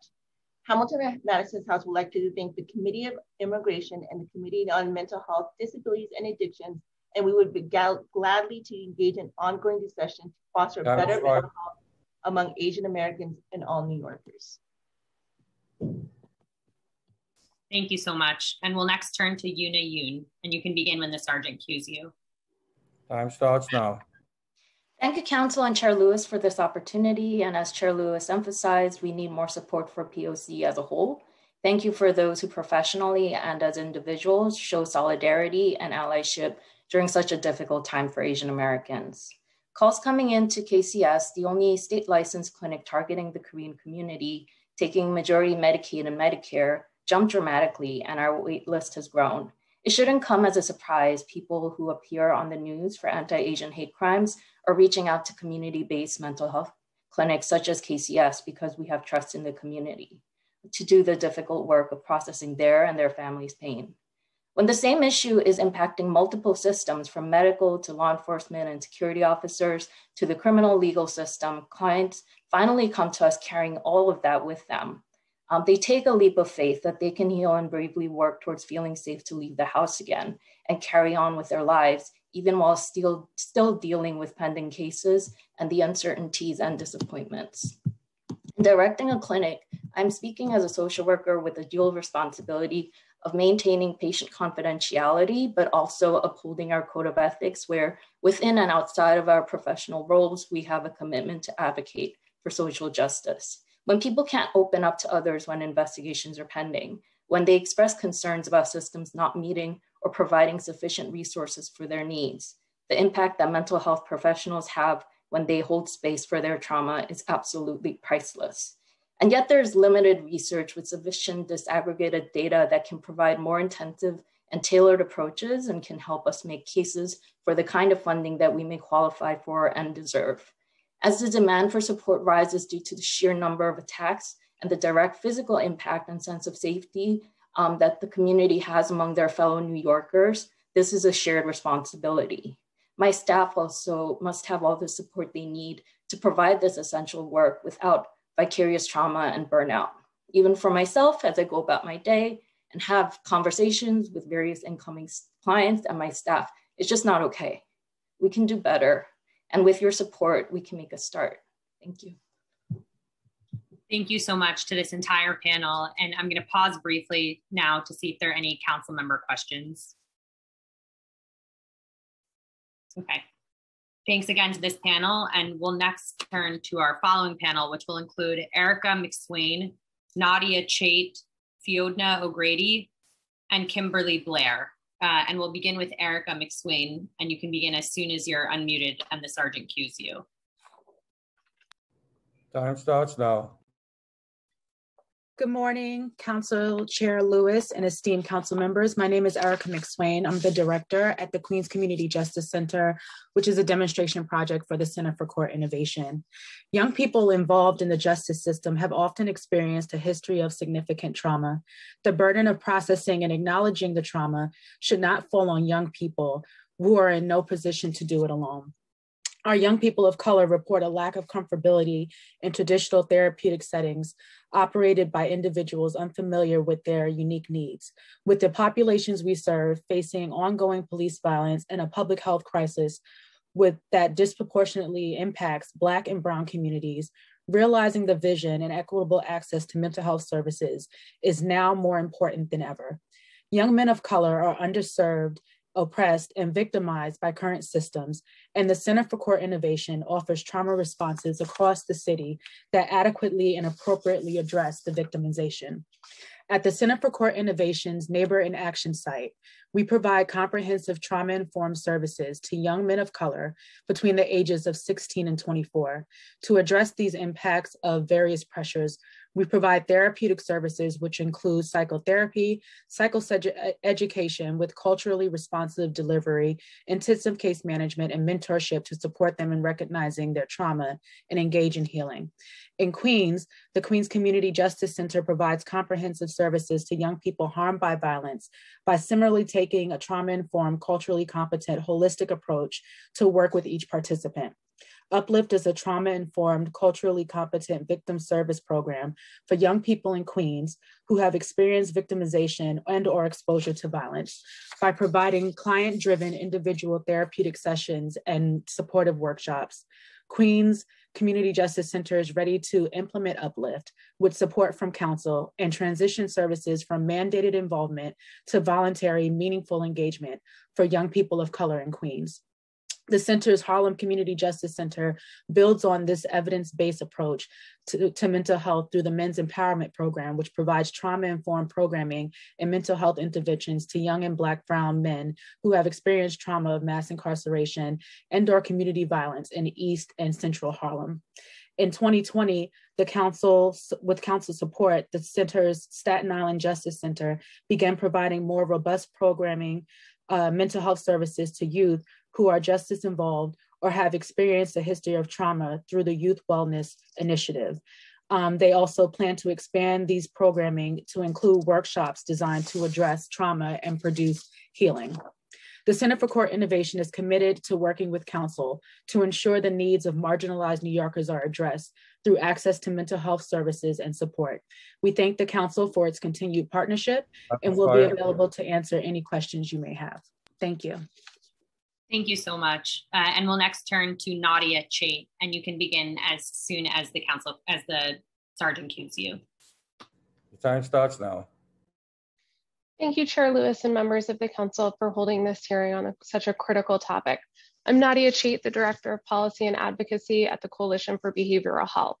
Our members are community-based mental health and substance use providers who are truly embedded in New York's communities and working in the communities they serve every day to meet their needs. It's for this reason that the majority of individuals that our members serve are people of color, and that the majority of people who are employed by our members are people of color. And so we're working every day to address many of the issues that have been raised today. And yet, as you rightly noted, Chair Lewis, this is a long-standing issue, one that started before COVID, certainly been worsened by the pandemic, and one that needs solutions that we as providers have not been able to accomplish on our own. We need assistance from government to truly be able to meet the needs in our communities. It's clear to us that one of the biggest challenges in providing care is that our workforce is simply insufficient.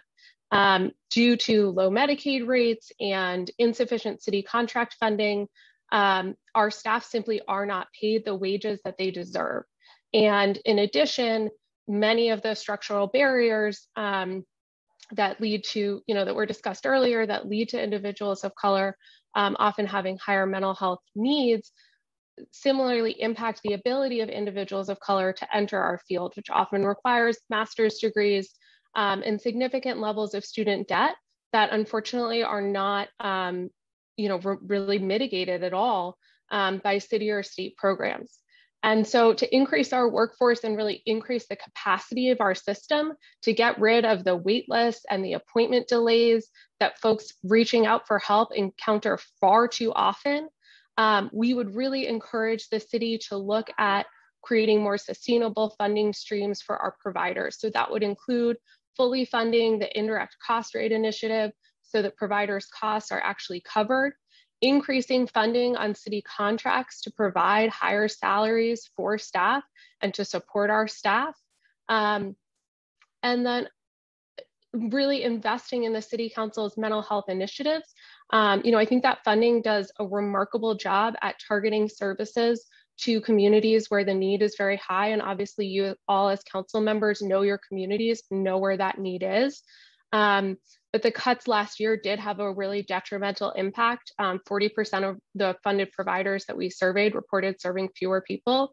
So bringing that funding back at minimum to the FY20 baseline, but we would really encourage increases in that funding for FY22. And then really funding programs in the community, not expecting folks, to go outside of their community or to go to hospitals, funding programs where they are, in senior centers, in schools, in homeless shelters. Thank you for your time. Thank you very much. And we'll next turn to Fiona O'Grady. And as soon as the host unmutes you and the sergeant cues you, you can begin. Time starts now. Oh, you're still on mute.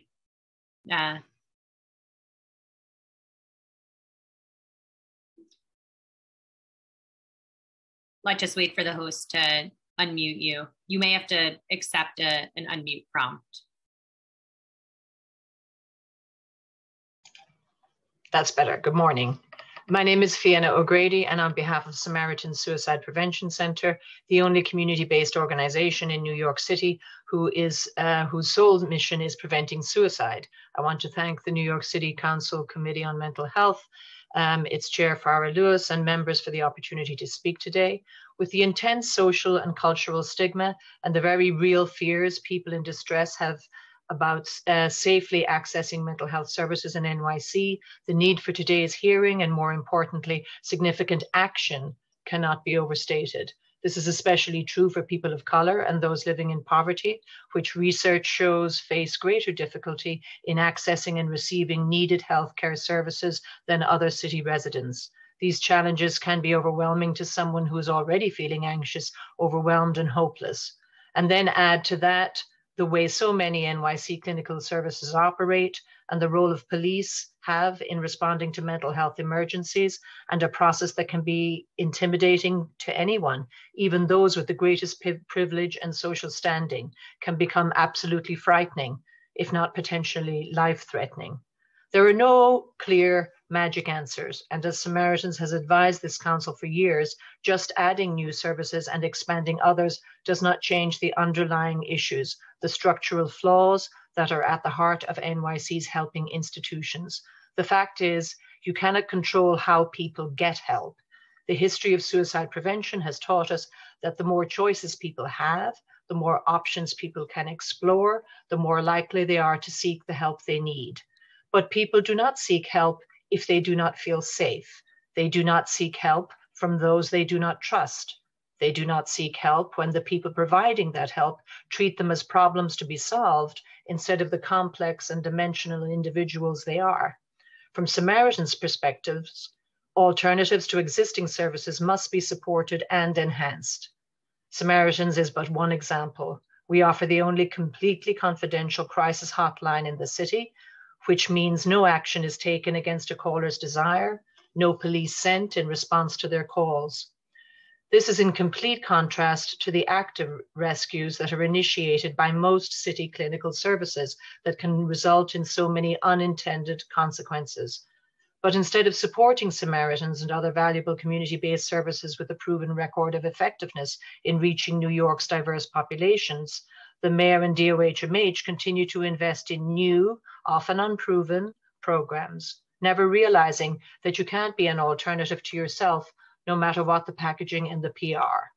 Samaritans also suggests, as we stated in council committee staff, that you can consider changing the protocol tied to 911 mental health calls, as well as the city's mobile crisis units, so that staff responding to mental health emergencies are accompanied by EMS, which have tremendous experience in handling crisis situations and do not carry firearms. Time is up. I'll send it in. I thank you. Samaritans is here to help and believes some of the needs can be addressed by our city's diverse community-based organizations. Thank you very much. We'll next turn to Kimberly Blair, and as soon as you're unmuted by the host and the Sergeant cues you, you can begin. Time starts now. Good morning, Chair Lewis and members of the committee. My name is Kimberly Blair, and I'm here testifying today on behalf of NAMI NYC, an organization that has provided support services for the mental health community for almost 40 years, including our peer-led, peer-run helpline, which provides emotional support, psychoeducation, and community-based referrals to callers, nearly half of whom are individuals with mental illness or family members from BIPOC communities across the city. Since the pandemic began, we have seen a twofold increase in the number of helpline calls, including a dramatic increase from parents concerned about police response to mental health crises with their children. One of the most heartbreaking calls during the pandemic came from a concerned mother calling on how best to support her son, a 23-year young Black man, after she called 911 for mental care support while her son was in distress, and instead was met by police who arrived with their guns drawn. As a result, her son fled the scene for fear of his life. He was later detained and transported to a facility for care. Although this event occurred towards the beginning of the pandemic, the mother still frequently calls our helpline to this day for different resources for her son, who has since become homeless for fears of returning to the home where the police once responded. As we know too well, the trauma associated with police response to mental health crises is not unique to this story and often has resulted in more catastrophic consequences, such as the murder of 18 Black and Brown individuals with mental illness since 2015. NAMI NYC commends council members and the PA's office for taking a step in the right direction with Intro 2210. However, it is our position that the legislation does not go far enough to remove the police entirely as mental health first responders, and therefore will not remove the trauma imposed upon Black and Brown community members experiencing mental illness. As written, almost anything could constitute as a public safety emergency, which would lead the NYPD to be dispatched, going against the goal of the proposed reform bill. For this reason, NAMI NYC would like to point the committee to the CCIT NYC Coalition's proposal for narrowly defining the term public safety emergency as when a person is causing seriously bodily harm or is wielding a weapon to harm themselves or others, and no other non-police de-escalation measures can be safely taken. Items such as a pocket knife or scissors do not constitute as a weapon. Our organization believes that this could be the best model for eliminating police response to mental health crisis in BIPOC majority communities, since the proposal was community informed.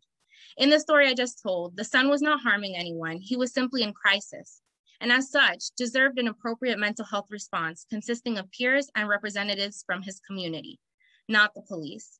Thank you. Thank you so much, and thank you to this entire panel. I'm gonna pause briefly to see if there are any council member questions.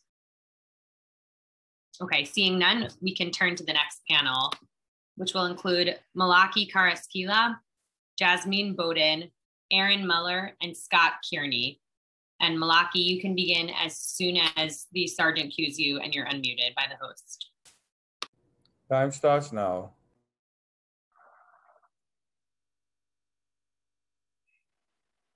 Hello, Committee on Mental Health, Disabilities, and Addiction.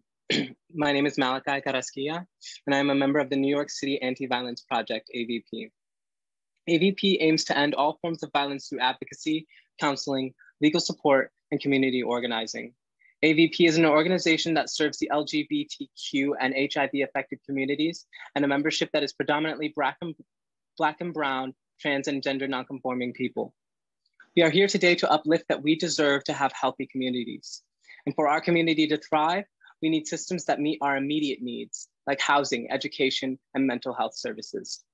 There's a severe lack of mental health services for Black and Brown communities, especially the TGNC community. The few resources that do exist are not inclusive and are not culturally competent.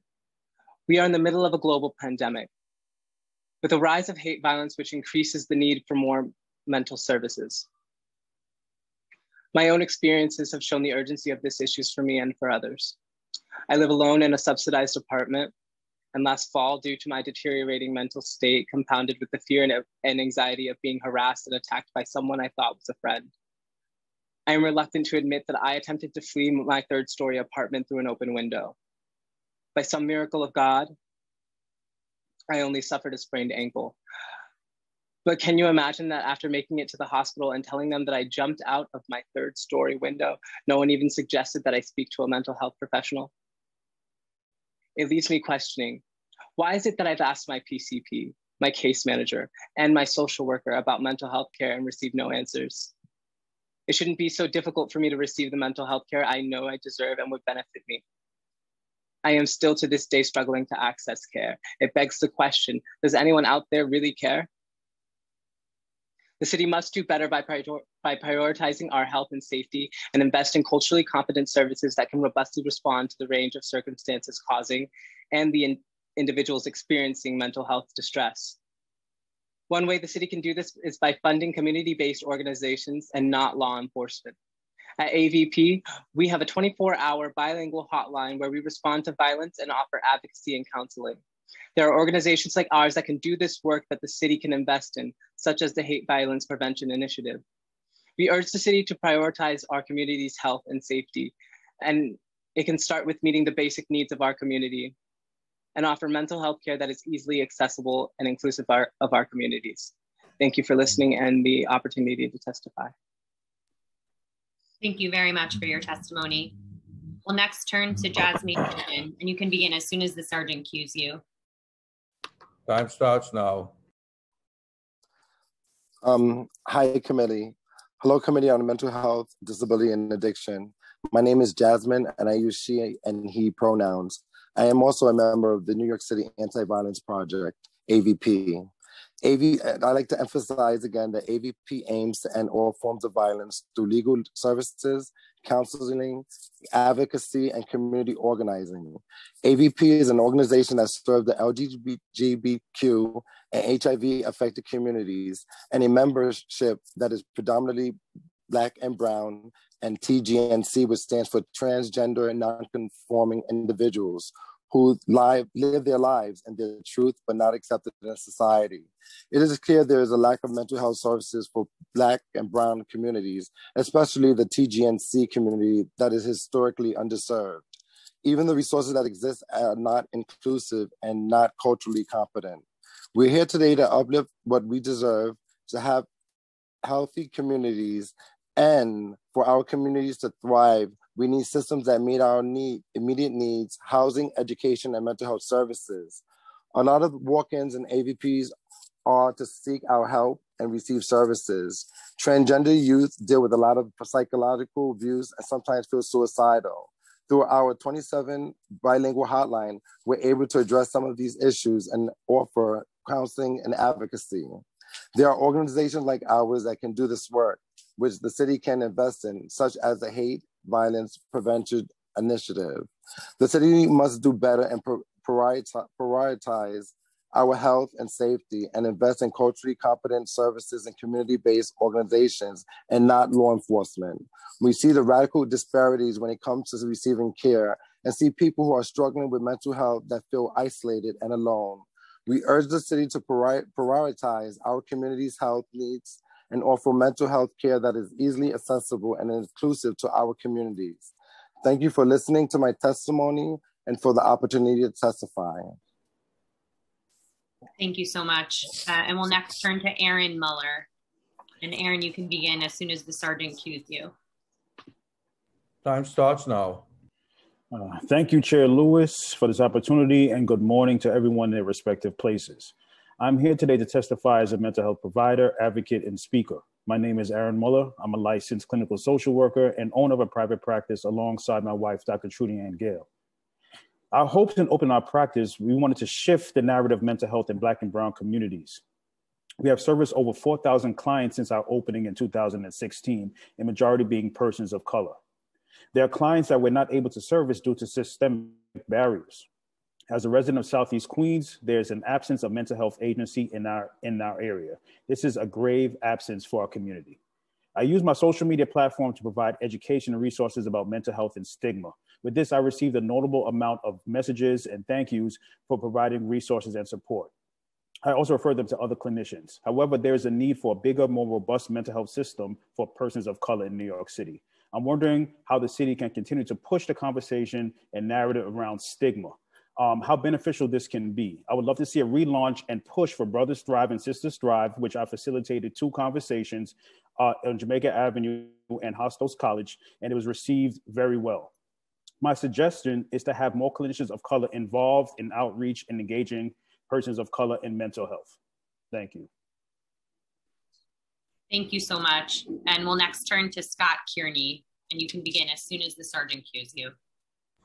Time starts now.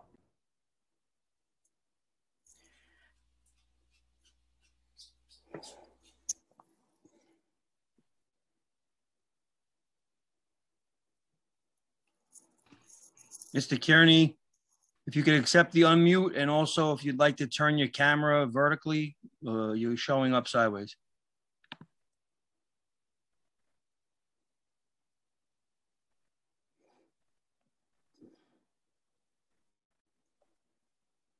I'm muted. You're unmuted now. Okay, I'm sorry about the camera. Can I go? Yes. Okay, thank you very much. Okay, there's 300,000 workers, civil servants. If 1 in 5, the statistic of 1 in 5 have mental illness, you have 60,000 potential mentally ill civil servants. I was a civil servant and I was dismissed. I was an employee at New York City Parks for over 30 years. I was diagnosed with ADD, bipolar, ADHD. Some accommodations recommended by my neurologist and psychiatrist were made. The most important one, to reduce my distraction, my agitation, my irritability because of my conditions, was an office.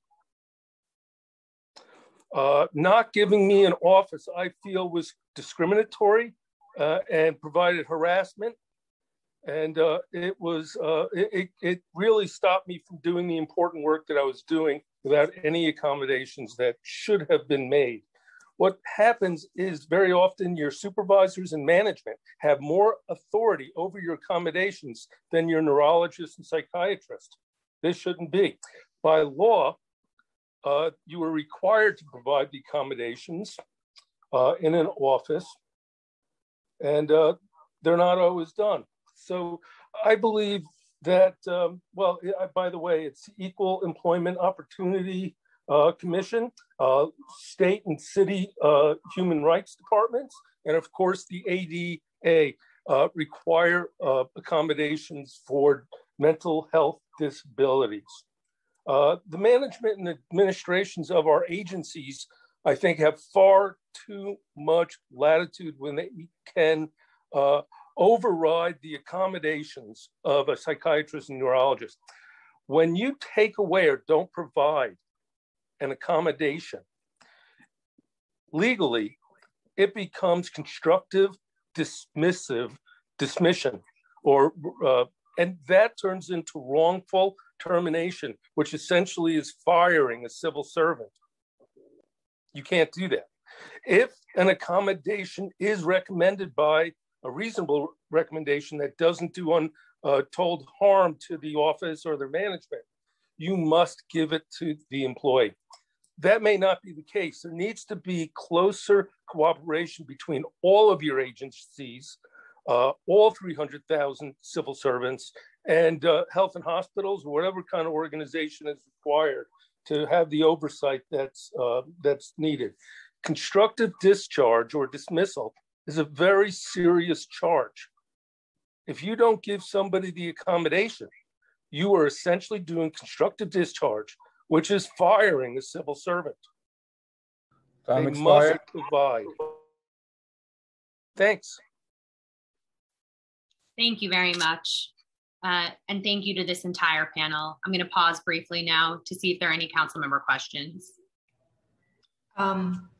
Sarah, I don't have a question, but I just wanted to thank Malachi for his courage and for sharing his personal story today and for advocating and testifying today. I just wanted to thank everyone who testified today. This information is definitely helpful, and I just wanted to say thank you. Thank you, Chair. We'll turn to our next panel now, which includes Peggy Herrera, Ruth Lowenkron, Felix Guzman, Joyce Kendrick, and Yao Chang. Peggy, you can begin as soon as the sergeant cues you. Time starts now. Hi, can you hear me? Yes, we can hear you. Okay, hold on 1 minute. I'm sorry, I'm at work. but I'm ready. Okay, first I want to say thank you. Thank you for the opportunity to testify today. Thank you to Chair Lewis and the committee members. Good morning to everyone. My name is Peggy Herrera. I am a member and leader of Freedom Agenda and a mental health advocate. I am a mother of a son who struggles with mental health issues. On August 25th, 2019, I was arrested when I called for help for my son during a crisis, and the police showed up first instead of a mental health or the medical professionals.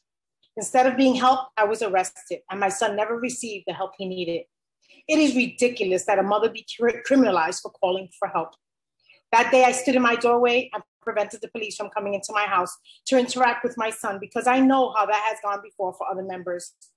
People with mental health illnesses are 16 times more likely to be killed during a police encounter. Police cannot help us in a crisis because they are too busy criminalizing us, especially the Black and Brown community.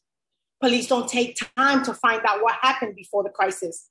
Now in times when my son is facing a crisis and he needs to stay in his room where he feels safe, I need a safe place to stay instead of sleeping in my car. We know that there are other ways to do this. The STAR program in Denver and the CAHOOTS program in Oregon seem to be working. And here in New York City, we still have people dying. Mental health is a medical issue, not a police issue. But it's not just the crisis response system that has failed my son. It is the entire mental health system, or really lack of mental health system. As an advocate for my son, my biggest challenge is lack of resources. And when I reflect on it, I realize that it has always been the barrier to my son getting what he needs.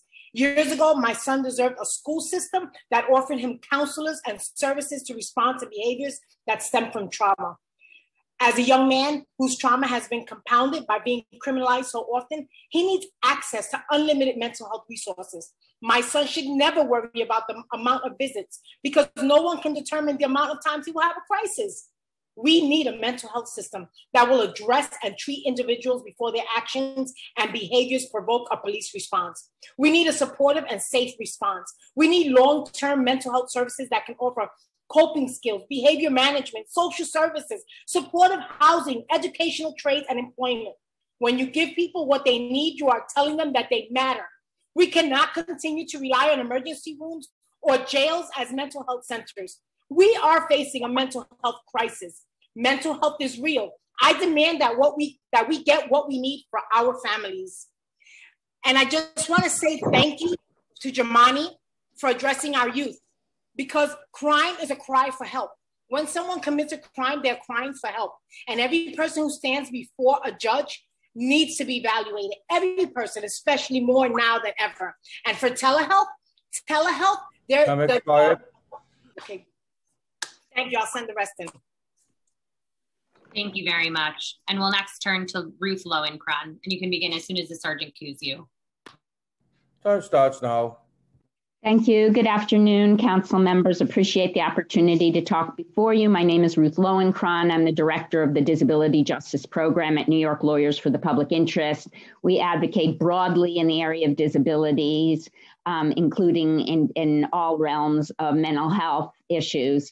But I too am going to concentrate on what Peggy Herrera so aptly called the crisis of mental health crises.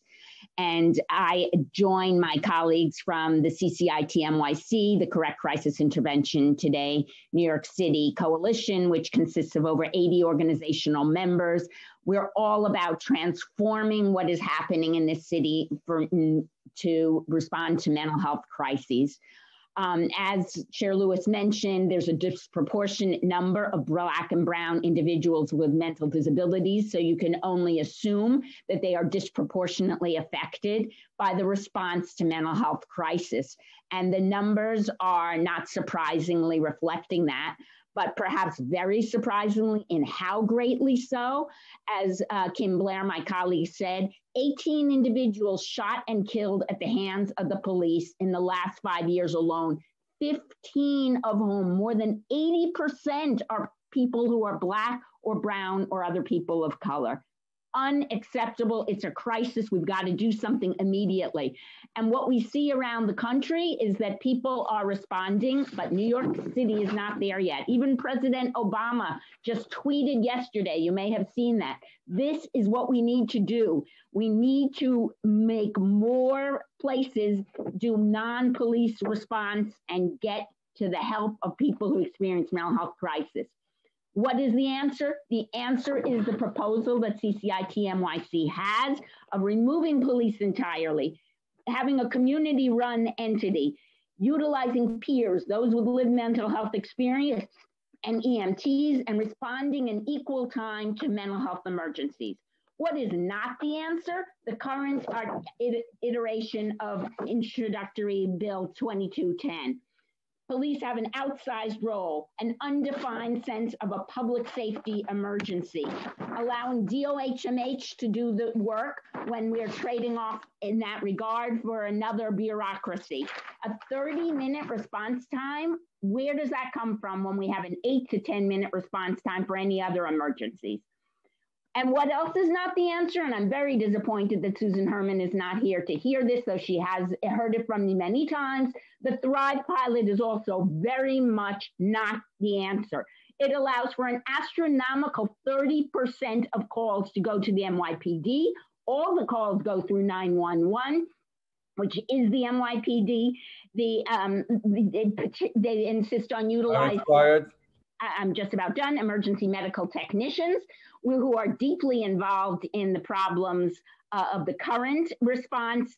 And again, a 30-minute response time, and they'll only operate 16 hours a day as if mental health crises can be timed. So I would conclude by saying, especially during this time of COVID, I implore you, excuse me, do not tarry.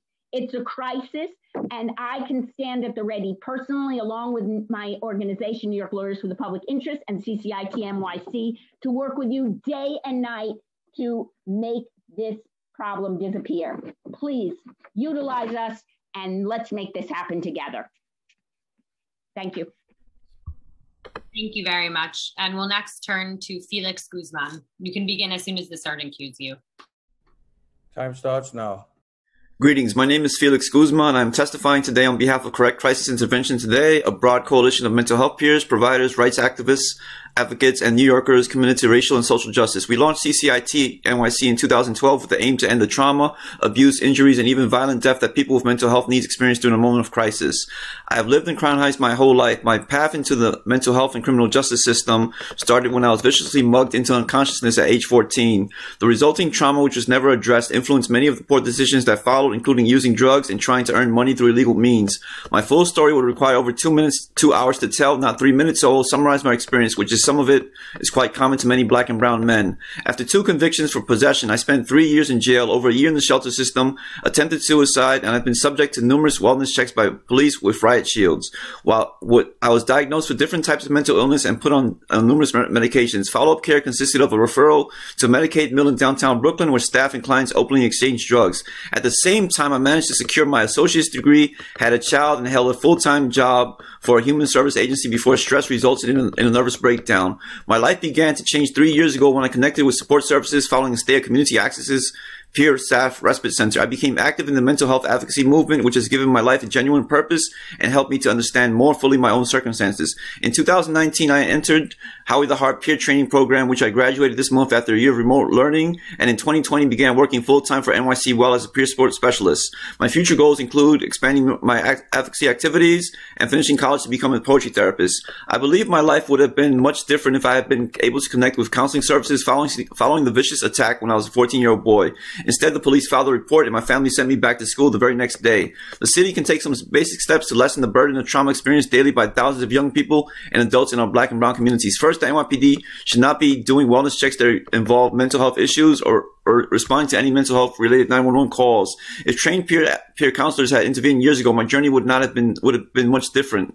CCIT NYC has developed a peer informed crisis response proposal that should be implemented as soon as possible. Second, police officers often are first responders and they have valuable information about the victims of many violent incidents, including mental health related crisis calls. This information needs to be shared with trained crisis counselors for potential follow-up, which could include a phone call from NYC Well to see how the family is doing and to offer referral information.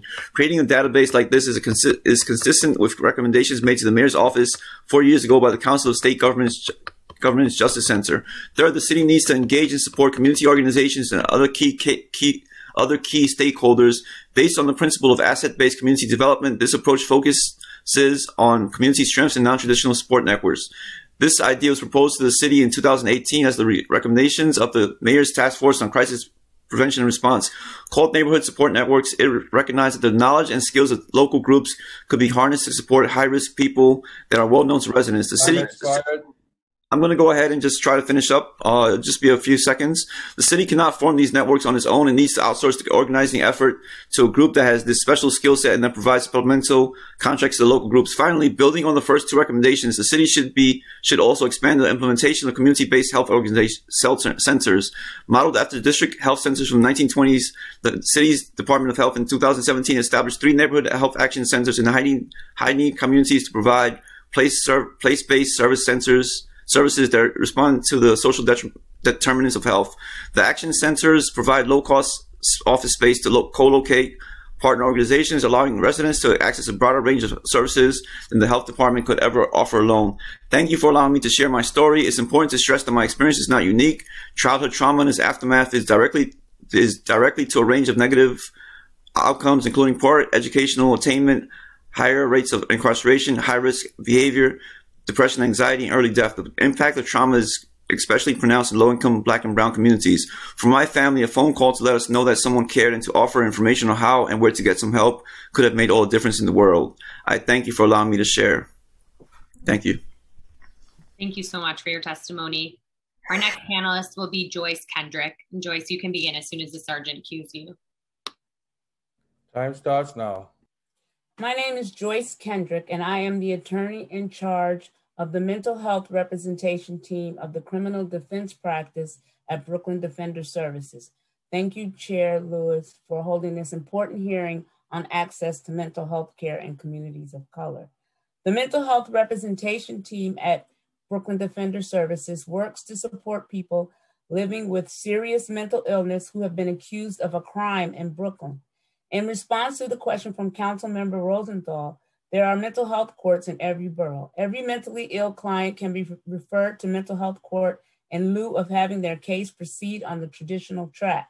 In mental health court, the client is assessed and an individual treatment plan is devised. The goal is that after successful completion of the mandate, the client would have been connected to services in the community and will be able to continue to access treatment and support.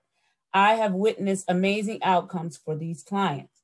That said, the court often mandates mental health care for people who could have avoided the criminal legal system involvement altogether. The city cannot rely on the NYPD and criminal legal system to address mental illness. It is a fact that individuals experiencing a mental health crisis are more likely to be engaged by police than medical providers. This involvement of police too often leads to disastrous consequences for the person that help was summoned for, particularly for New Yorkers of color. Having a mental illness is not a crime, and New York City must invest in mental health response teams that de-escalate crisis and prevent people with serious mental illness from entering the criminal legal system. We urge the city to invest in free and low-cost mental health services that are designed for people who have experienced hardship, trauma, and incarceration. These programs must be equipped to meet the needs of people who are newly being introduced to mental health care to create a familiar, non-threatening therapeutic environment for those who may be hesitant to engage in treatment. Such programs must employ trained clinicians who are fluent in multiple languages. We must not place the burden on the patient to educate the clinician about the realities of incarceration, gun violence, or racism. Thank you again for your time. Thank you so much. And our next panelist will be Yao Chong. Yao, you can begin as soon as the sergeant cues you. Time starts now. Sorry about that. Hello. Good afternoon, committee chairs on mental health, disabilities, and addiction. My name is Yao Chang, and I am a staff member in the Community Organizing and Public Advocacy Department at the New York City Anti-Violence Project. Our mission is to empower lesbian, gay, bisexual, transgender, queer, and HIV-affected communities and allies to end all forms of violence through community organizing, education, counseling, legal services, and advocacy. Our active membership is predominantly Black and Brown, trans, and gender non-conforming people. I'm here today to assert that the communities that we serve, collaborate, and build relationships with deserve to not just have their immediate needs met, including housing, education, food, shelter, and mental health services, but to thrive. Mental health is crucial for sustainable and overall well-being for Black and Brown communities, which have been historically underserved even prior to the pandemic. As folks have mentioned, the COVID-19 pandemic is causing a mental health crisis. Majority of the services currently available are not culturally competent and unequipped to adequately support Black and Brown, trans, and gender nonconforming people who, in addition to experiencing the pandemic's consequences, including eviction, unemployment, food insecurity, mental distress, and more, are also facing increased hate violence. Throughout the pandemic, the New York City Anti-Violence Project has continued to provide programming for peer support, our services mentioned before, including our 24 English and Spanish hotline, 24 hours hotline to Black and Brown TGNC people. As staff that is fortunate to co-create a space of leadership development and camaraderie with our community members, I've really seen the importance of relationships and services that affirms Black and Brown TGNC people's identities, experiences, and traumas.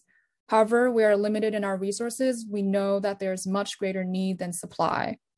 Additionally, from my personal experience in psychiatric units due to my own mental health and survivorship from queer intimate partner violence, I have witnessed how the current mental health system enforces anti-Black racism and ropes patients into costly care that is often more pathologizing than helpful. Therefore, the city needs to prioritize funding adequate mental health resources, services, and infrastructure over policing for our communities. If the needs and experiences of our city's most impacted residents are centered, the city will be stronger and better for all of us. The city can do this by investing in community-based organizations like ours, which has a variety of programs and initiatives that address the root causes of violence against Black and Brown, trans, and gender nonconforming people. This includes our hate violence prevention initiative. I believe the city has the power and opportunity to invest in our community's health and safety and emerge from the pandemic with a worthwhile legacy. We call on the city to do so and to ensure that the services provided to our communities are accessible and inclusive.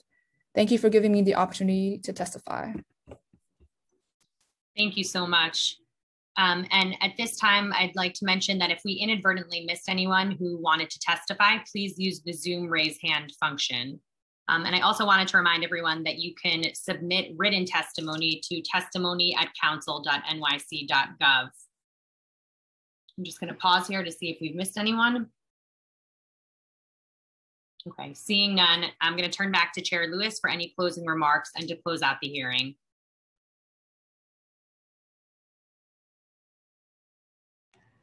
I just want to thank everyone for testifying, for sharing their personal testimonies, and for all the advocates and CBO leaders that are here today. Definitely took some notes, got some information and recommendations, and we'll definitely include you all in anything that we do moving forward. And with that, I want to close out this hearing. Thank you so much.